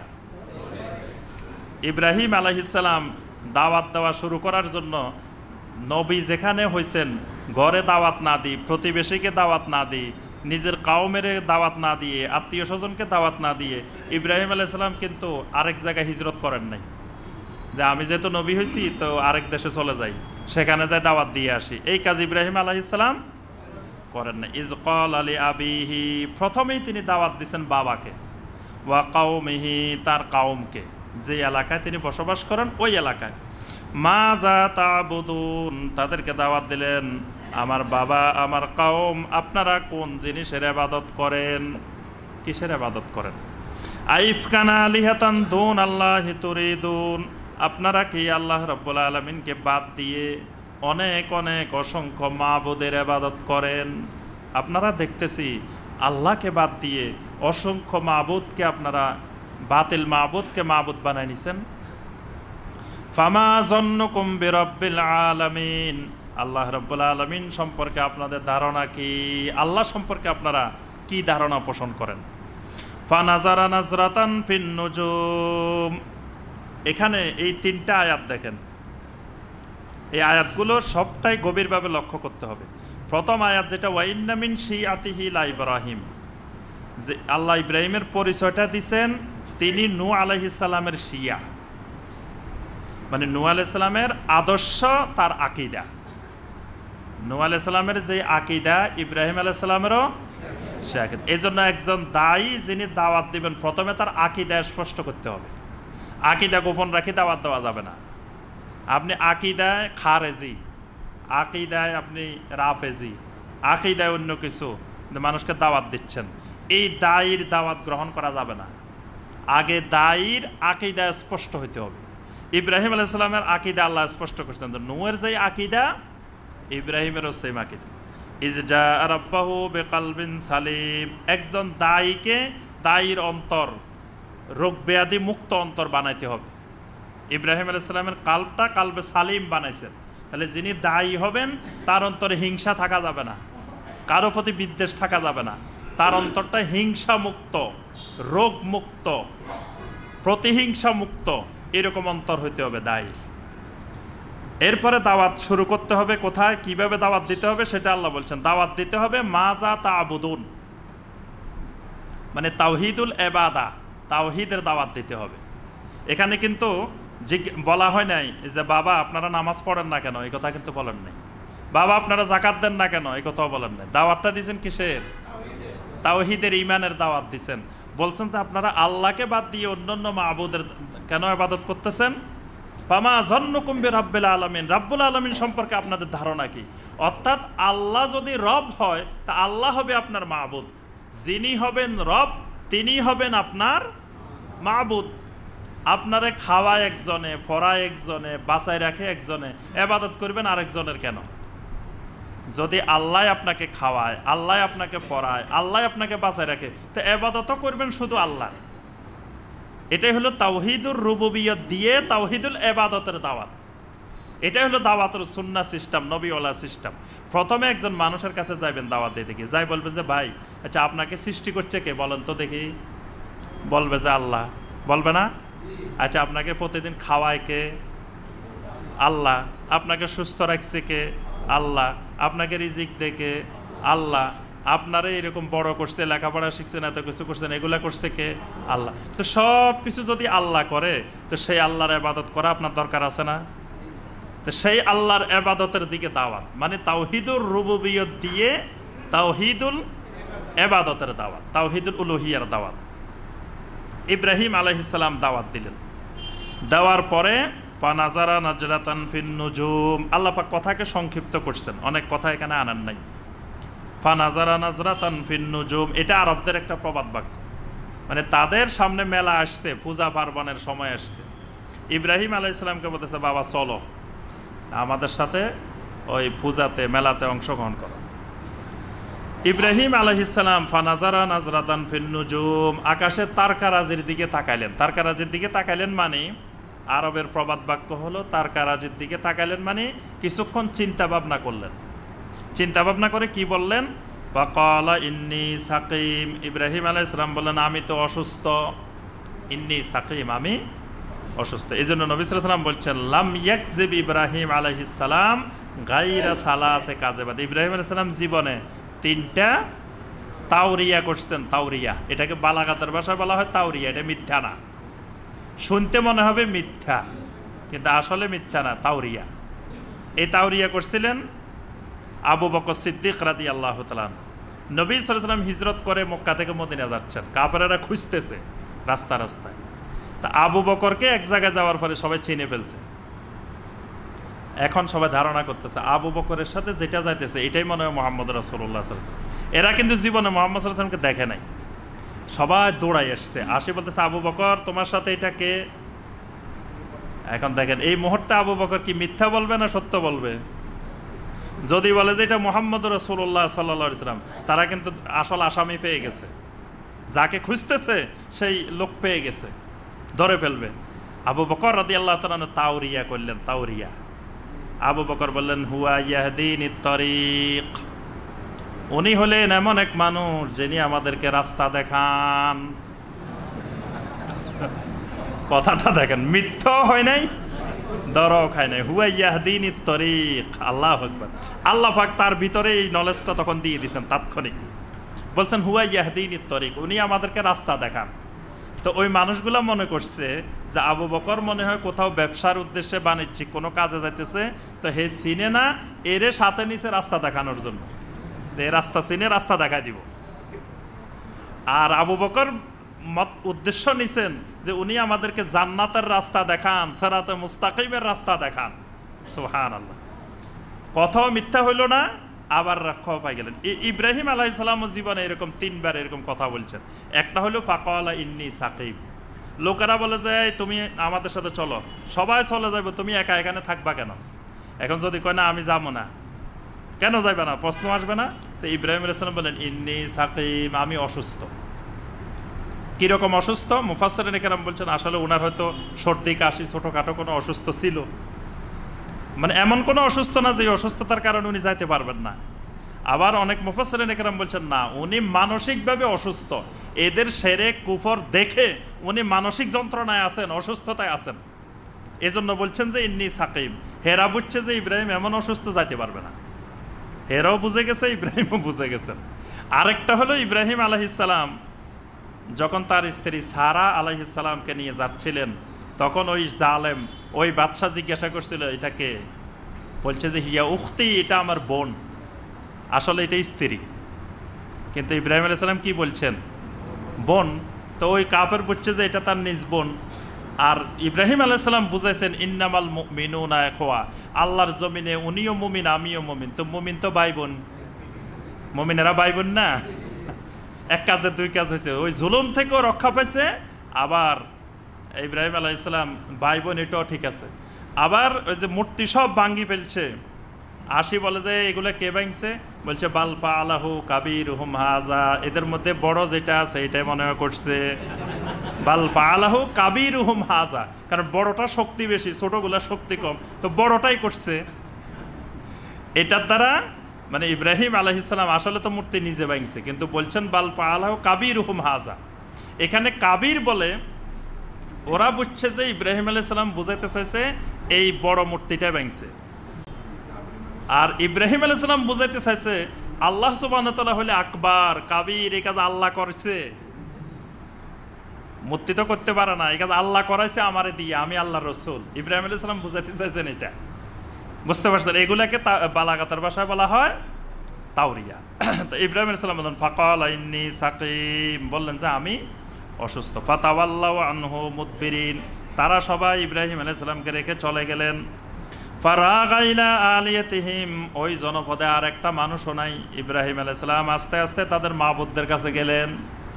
ফাকালা আলা তাকুলুন, মাবুদদের সামনে বিভিন্ন রং বেরঙের খাবার দেখছেন না, কলা পাতার খাবার, প্লেটের খাবার, কত রকমের ফল, কত রকমের কিছু সব দিয়ে রাখছে, কিন্তু খায় না।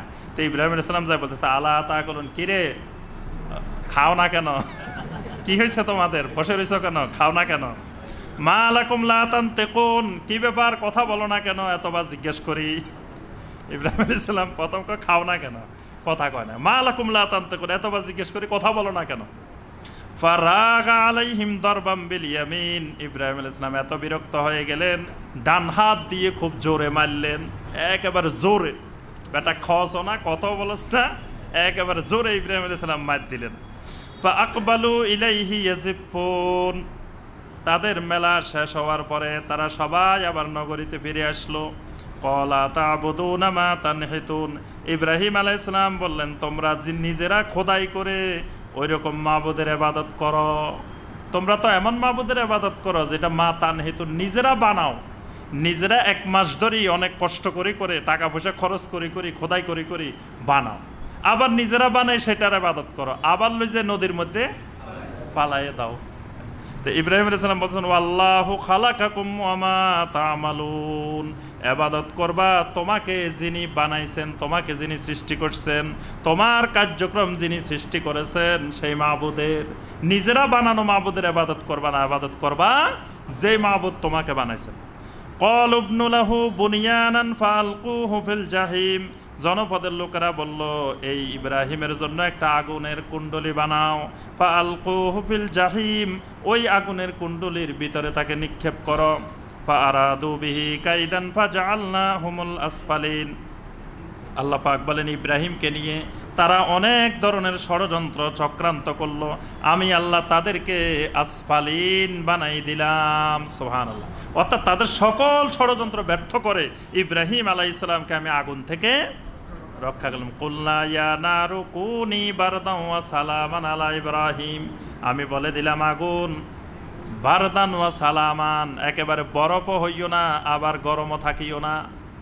আগুনের যদি আল্লাহ বলতো কুনি বারদান, বরফ হয়ে যাও, তো বরফ হয়ে গেলে তো ইব্রাহিম আলাইহিস সালাম কষ্ট পাইতেন না। আল্লাহ বলছেন বারদান ওয়া সালামান, আগুন তুমি ঠান্ডাও হইবা আবার সালামাও হইবা, মানে এমন তাপ থাকবো যাতে আমার ইব্রাহিম কষ্ট না পায়। আগুনও থাকবে না, ঠান্ডা বরফও থাকবে না, দুইয়ের মাঝামাঝি যেভাবে আরামে থাকতে পারে আল্লাহ পাক সেখান থেকে রক্ষা করলেন। ওয়া ক্বালা ইন্নী যাহিবুন ইলা রাব্বি সাইয়াহদিন, এই ঘটনা ঘটছে কোথায়? ইব্রাহিম আলাইহিস সালামের ইরাকের বাবেল নগরীতে। ইব্রাহিম আলাইহিস সালাম বললেন, এখন আমি আর এখানে থাকবো না, ইন্নী যাহিবুন ইলা রাব্বি, আমি আমার রবের দিকে চলে যাচ্ছি, সাইয়াহদিন, আমার রব আমাকে রাস্তা দেখাবেন। সুবহানাল্লাহ। এরপরে তিনি হিজরত করে চলে গেলেন ফিলিস্তিন। আল্লাহ পাক নির্দেশ দিলেন, ইব্রাহিম তুমি আর এখানে থাকিও না, এই অঞ্চল থেকে এবার চলে যাও ফিলিস্তিনের দিকে। আল্লাহ পাক আমাদের সবাইকে কোরআনে কারিমের এই আয়াতগুলোর আলোকে আমল করার তৌফিক দান করুন। আল্লাহ সুবহানাহু ওয়া তাআলা আমাদের সবাইকে এই নূহ আলাইহিস সালামের আদর্শে, ইব্রাহিম আলাইহিস সালামের আদর্শিত হওয়ার আল্লাহ তৌফিক দান করুন।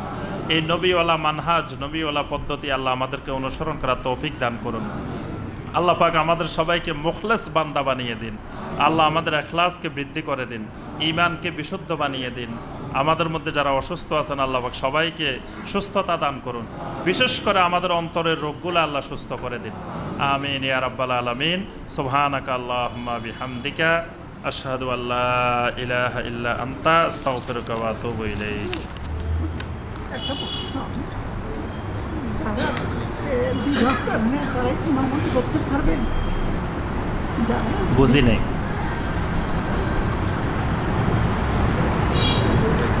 বলেন, আবার বলেন। ইমামতি যারা বিবাহ করে না তারা ইমামতি করতে পারবেন? জি, ভাই জানতে চেয়েছেন যারা বিবাহ করেন নাই তারা ইমামতি করতে পারবেন কিনা।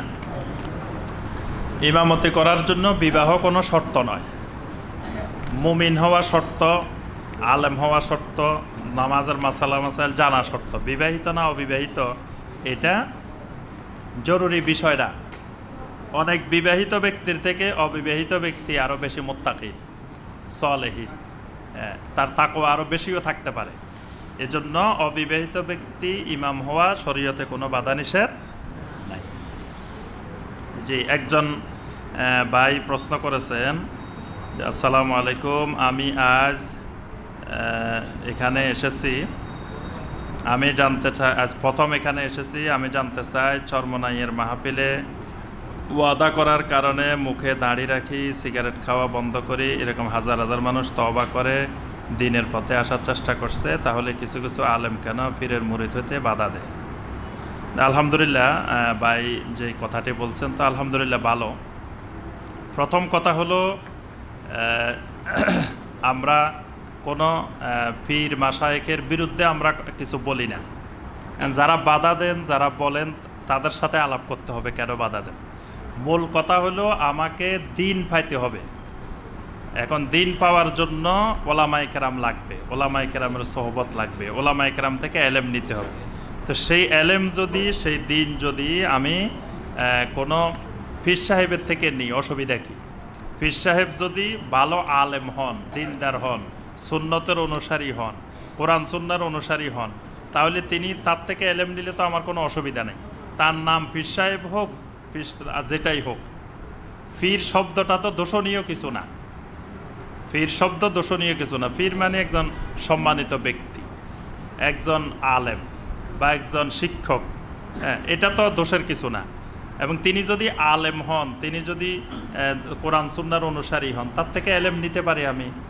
আমার হলো নিজেকে ইসলাহ করতে হবে, ইসলাহ করার জন্য আলেম ওলামার কাছে যাইতে হবে। কিন্তু সমস্যা হলো এক জায়গায়, সেটা হলো মানে একজনের অধীনে বান্দা থাকা যাবে না। কথা বুঝতে পারছেন? মানে এলেম নিব অনেক শায়েখের থেকে, অনেক আলেম থেকে, একজনের থেকে শুধু এলেম নিব আর কারো কাছ থেকে এলেম নিব না, বিষয়টা এরকম হবে না। তো দেখা যায় আমাদের দেশে মুরিদ বানাইলে ওই বলে দেওয়া হয় যে তুমি একমাত্র তোমার এই পীরের কথা অনুযায়ী চলবা, ডানে বামে আর করা যাবে না, আর উনাকেই একমাত্র তুমি হক মনে করবা, তারপরে সকল পীরের থেকে সবচেয়ে বড় পীর উনাকে মনে করবা। তোমার পীর যদি জায়নামাজে শরাব মিশ্রিত করে তোমাকে বলে নামাজ পড়ার জন্য, তুমি প্রশ্ন করতে পারবা না। এই জাতীয় কার্যক্রম। তারপরে আমাদের দেশের অনেকগুলো পীর দেখা যায় শরিয়া বিরোধী কার্যক্রম করে, শরীয়তের সাথে সম্পর্ক নাই, সুন্নতের সাথে সম্পর্ক নাই। এই কারণে অনেক ওলামা মাশায়েখরা তাদের বিরোধিতা করেন। কিন্তু প্রথম যখন এই দেশে ইসলাম আসে, আল্লাহর দিন আসে, তো পীর মাশায়েখরা ইসলাম নিয়ে আসছেন, দিন নিয়ে আসছেন, এবং তারা নিঃস্বার্থভাবে খালেজভাবে এই দেশের দিনের প্রসার করছেন। এই জন্য আমরা বলবো যে আলহামদুলিল্লাহ, আপনি মুখে দাড়ি রেখেছেন, সিগারেট খাওয়া বন্ধ করছেন, তওবা করে দিনের প্রতি, এটা তো আলহামদুলিল্লাহ ভালো।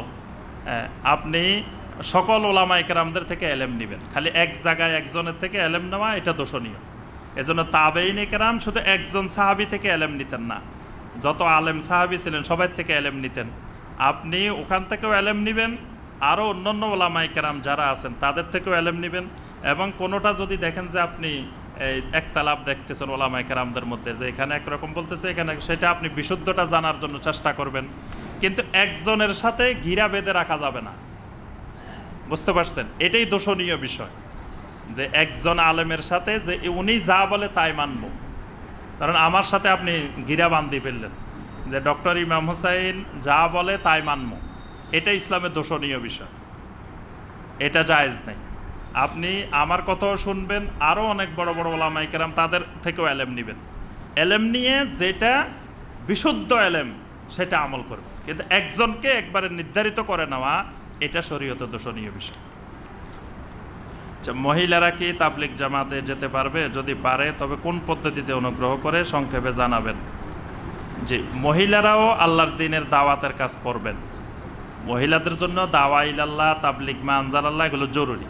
তবে এখানে যে বিষয়টা বলছেন যে তারা বাড়ি থেকে বাইরে যেতে পারবে কিনা, বাড়ি থেকে বাইরে যাওয়ার ব্যাপারে পৃথিবীর শীর্ষস্থানীয় ওলামায়ে কেরাম যারা, তারা সকলে ফতোয়া দিয়েছেন যে মহিলারা দূরে যেতে পারবে না, দাওয়াতের উদ্দেশ্যে তারা দূরে যেতে পারবে না।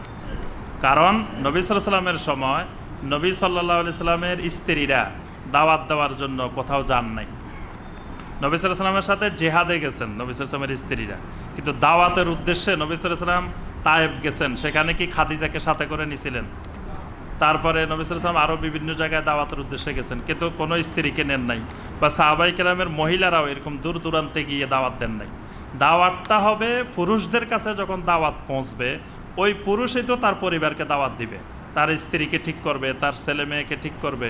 তো মহিলারা গিয়ে মহিলারা আশেপাশে প্রতিবেশী আত্মীয় স্বজন তাদের মধ্যে দাওয়াত দিবে। কিন্তু একেবারে দাওয়াতের উদ্দেশ্যে দীর্ঘ সফর, এটাকে পৃথিবীর কেউ কেউ এটাকে কোনো কোনো ওলামায়ে কেরাম উপমহাদেশের কোনো আলেমেরা এটাকে অনুমোদন দিয়েছেন, এই জন্য চলতেছে। কিন্তু ওলামায়ে মাদিনা, মক্কা মদিনার ওলামায়ে কেরাম এটাকে অনুমোদন দেন নাই। তারা বলছেন যে না, এইভাবে করা যাবে না। এই জন্য মক্কা মদিনার মহিলারা কোথাও দাওয়াতের উদ্দেশ্যে যান, বাইরে কোথাও সফর করেন না, নিজ নিজ এলাকায় দাওয়াতের কাজ করেন। 5 ওয়াক্ত সালাতের ফরজ নামাজের ওয়াক্তগুলোর সময় কোরআন ও সহিহ হাদিস থেকে জানাবেন। এটা তো বিস্তারিত বিষয় যে 5 ওয়াক্ত সালাতের ওয়াক্তগুলো, এগুলো নামাজের ওয়াক্তগুলো আপনি জেনে নেবেন। জি, সুবহানাকা আল্লাহুম্মা বিহামদিকা আশহাদু আল্লা ইলাহা ইল্লা আনতা। আরেকটা প্রশ্ন আছে। এক ভাই প্রতি বছর ট্যাক্স দেন, যেটা তার বেতন থেকে কেটে নেওয়া হয়। কিছুদিন আগে যে ট্যাক্সের সময় দেখলেন তাকে কিছু অতিরিক্ত টাকা দিতে হবে, কেননা সে এই বছর এমন কোনো কিছু ক্রয় করেননি যেটা ট্যাক্স দিতে হয়েছে, যেটা সম্পর্কে সে অবগত ছিলেন না। এখন তাকে বললেন যে আপনার নামে একটি ল্যাপটপ ক্রয় দেখিয়ে দিলে তাকে আর সেই টাকা দিতে হবে না। এটা করা কি শরীয়তসম্মত হবে কিনা জানাবেন। জি, আলহামদুলিল্লাহ, আমি বুঝতে পারছি যেটা আমাদের দেশে কেউ কেউ করে থাকেন। দেখা যায় যে ট্যাক্সের জন্য কিছু রেয়াতের সিস্টেম আছে। ট্যাক্সের জন্য রেয়াতের মধ্য থেকে একটা হলো আপনি কম্পিউটার জাতীয় কোনো জিনিস ক্রয় করলেন, তো এটার কারণে আপনি ওই মূল্যের 50% রেয়াত পাবেন। তারপরে আপনি এই পোস্ট অফিসে যে এই আছে না, এটার কি বলে, সঞ্চয়পত্র ক্রয় করলে আপনি 15% আপনি রেয়াত পাবেন। তো অনেকে দেখা যায় এখানে সরকারকে ট্যাক্স ফাঁকি দেওয়ার জন্য দেখা যায় ওই সঞ্চয়পত্র একটা কিনলো, কিনে 2 মাস পরে বিক্রি করে দিল। দেখাইতে হবে জুন মাসে আপনার সঞ্চয়পত্র আছে কিনা। ট্যাক্স তো হয় জুলাই টু জুন, তো জুন মাসে কিনলেন, 2 লাখ টাকা সঞ্চয়পত্র কিনলেন, 2 লাখ টাকা সঞ্চয়পত্র কিনা মানে 30,000 টাকা আপনি রেয়াত পাচ্ছেন। জুন মাসে কিনলেন, জুলাই মাসে বিক্রি করে দিলেন, মাঝখান দিয়ে 30,000 টাকা আপনার ট্যাক্স বাদ পড়ে গেল। তারপরে আপনি ডিপিএস আছে আপনার ব্যাংকে, সেটার দ্বারা রেয়াত পাওয়া যায়। তারপরে আপনার এই কম্পিউটার বা এই জাতীয় জিনিস কিনলেন, দেখা যায় আপনি জিনিসে কিনেন নাই, দোকানে যায় আপনি 1 লাখ টাকার একটা রসিদ লই এটা দেখাইলেন। তো এই মাসআলার ফতোয়া তো আমরা দেওয়া লাগে না, এটা তো এমনি বোঝা যায়। এটা তো পুরাটাই ধোঁকাবাজি, মানে ট্যাক্স ফাঁকি দেওয়ার জন্য এটা ফাঁকিবাজি। যদি আপনি মনে করেন যে সরকার যে ট্যাক্স নিচ্ছে এটা জুলুম করতেছে বা বেশি নিতেছে বা এটা ঠিক হচ্ছে না, তাহলে আপনি এই বিষয়টা সরকারের সাথে আলোচনা করবেন, সরকারের সাথে কথা বলবেন। সরকারের যে ট্যাক্সের বিভাগ আছে সেই বিভাগে আপনার পরামর্শ দিবেন, কিন্তু নিজে নিজে ইজতেহাদ করে সরকারকে ফাঁকি দেওয়া যাবে না। বুঝতে পারছেন? হ্যাঁ, তবে এখানে আবার আরও কিছু বিষয় আছে। সেটা হলো মানে কোরআন সুন্নাহর বিধিবিধান আমাদের চালু না থাকার কারণে দেখা গেছে যে একই ব্যক্তি একই সম্পদের জাকাতও দিতে হচ্ছে, আবার ট্যাক্সও দিতে হচ্ছে, দুইটাই দেওয়া লাগতেছে। জমির ওসরও দিতে হচ্ছে ফসলের, আবার জমির খাজনাও দিতে হচ্ছে। কিন্তু কোরআন সুন্নাহর আইন চালু থাকলে একই জমিতে ওসর এবং খাজনা দুইটা আসবে না। অমুসলিমেরা জমির খাজনা দিবে, অমুসলিমেরা ধান পাইলে ফসল পাইলে ওসর দিবে না, তাদের উপরে তো ওসর ফরজ না, তাদের থেকে সরকার খাজনা নেবে। আর মুসলিমেরা জমির খাজনা দিবে না, মুসলিমেরা দিবে কি, ওসর দিবে। ঠিক একইভাবে অনেকগুলো ইনকাম আছে যেগুলোর উপরে তার জাকাত ফরজ। তো যে সম্পদের উপরে জাকাত ফরজ হবে সেই সম্পদের থেকে সরকার ট্যাক্স নেবে না। আবার যেই সম্পদের উপরে অনেক সম্পদ আছে জাকাত ফরজ হবে না, সেগুলা থেকে সরকার ট্যাক্স নেবে। তা আমাদের হয়ে গেছে ওই শরিয়া আইন না থাকার কারণে, কোরআন সুন্নাহর আইন না থাকার কারণে একই সম্পদে জাকাতও দিতে হয়, ট্যাক্সও দিতে হয়। তো কিন্তু দিতে হলেও আমরা বলবো, পরামর্শ দিব যে এখানে আপনি ইচ্ছা করে ট্যাক্স ফাঁকি দিতে পারবেন না, কারণ সরকারের আনুগত্য এটাও ফরজ। সরকার যতক্ষণ আপনাকে কোরআন সুন্নাহর বিধি অনুযায়ী নির্দেশ দিবেন, এই নির্দেশগুলো মেনে চলতে হবে। আর যেই নির্দেশগুলো কোরআন সুন্নাহ সম্মত না, কোরআন সুন্নাহ বিরোধী, সেইগুলোর ব্যাপারে আপনি সরকারকে দাওয়াত দিবেন, আমরে বিল মারুফ নাহি আনিল মুনকারের কাজ করবেন।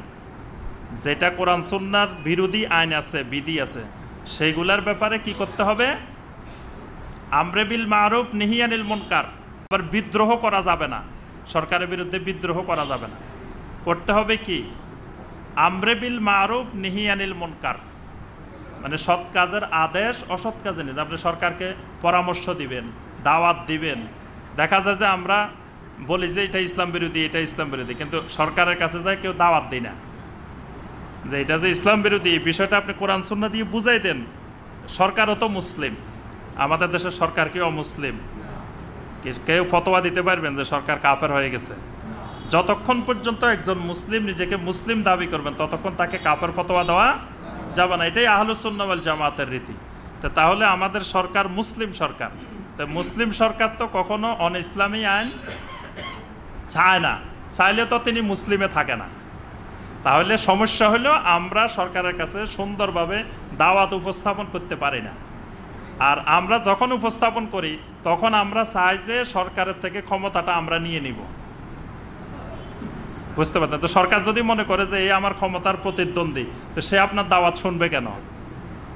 সরকার যদি মনে করে না এই আমার ক্ষমতার প্রতিদ্বন্দ্বী না, আমার কল্যাণকামী, তখন কিন্তু আপনি কোরআন সুন্নাহর দাওয়াত দিলে 10টা দাওয়াত দিলে একটা হইলেও শুনবে, কারণ তিনি মনে করতেছেন যে আমার কল্যাণকামী, উনি আমার ক্ষমতার প্রতিদ্বন্দ্বী না, উনি আমার থেকে ক্ষমতা নেবে না।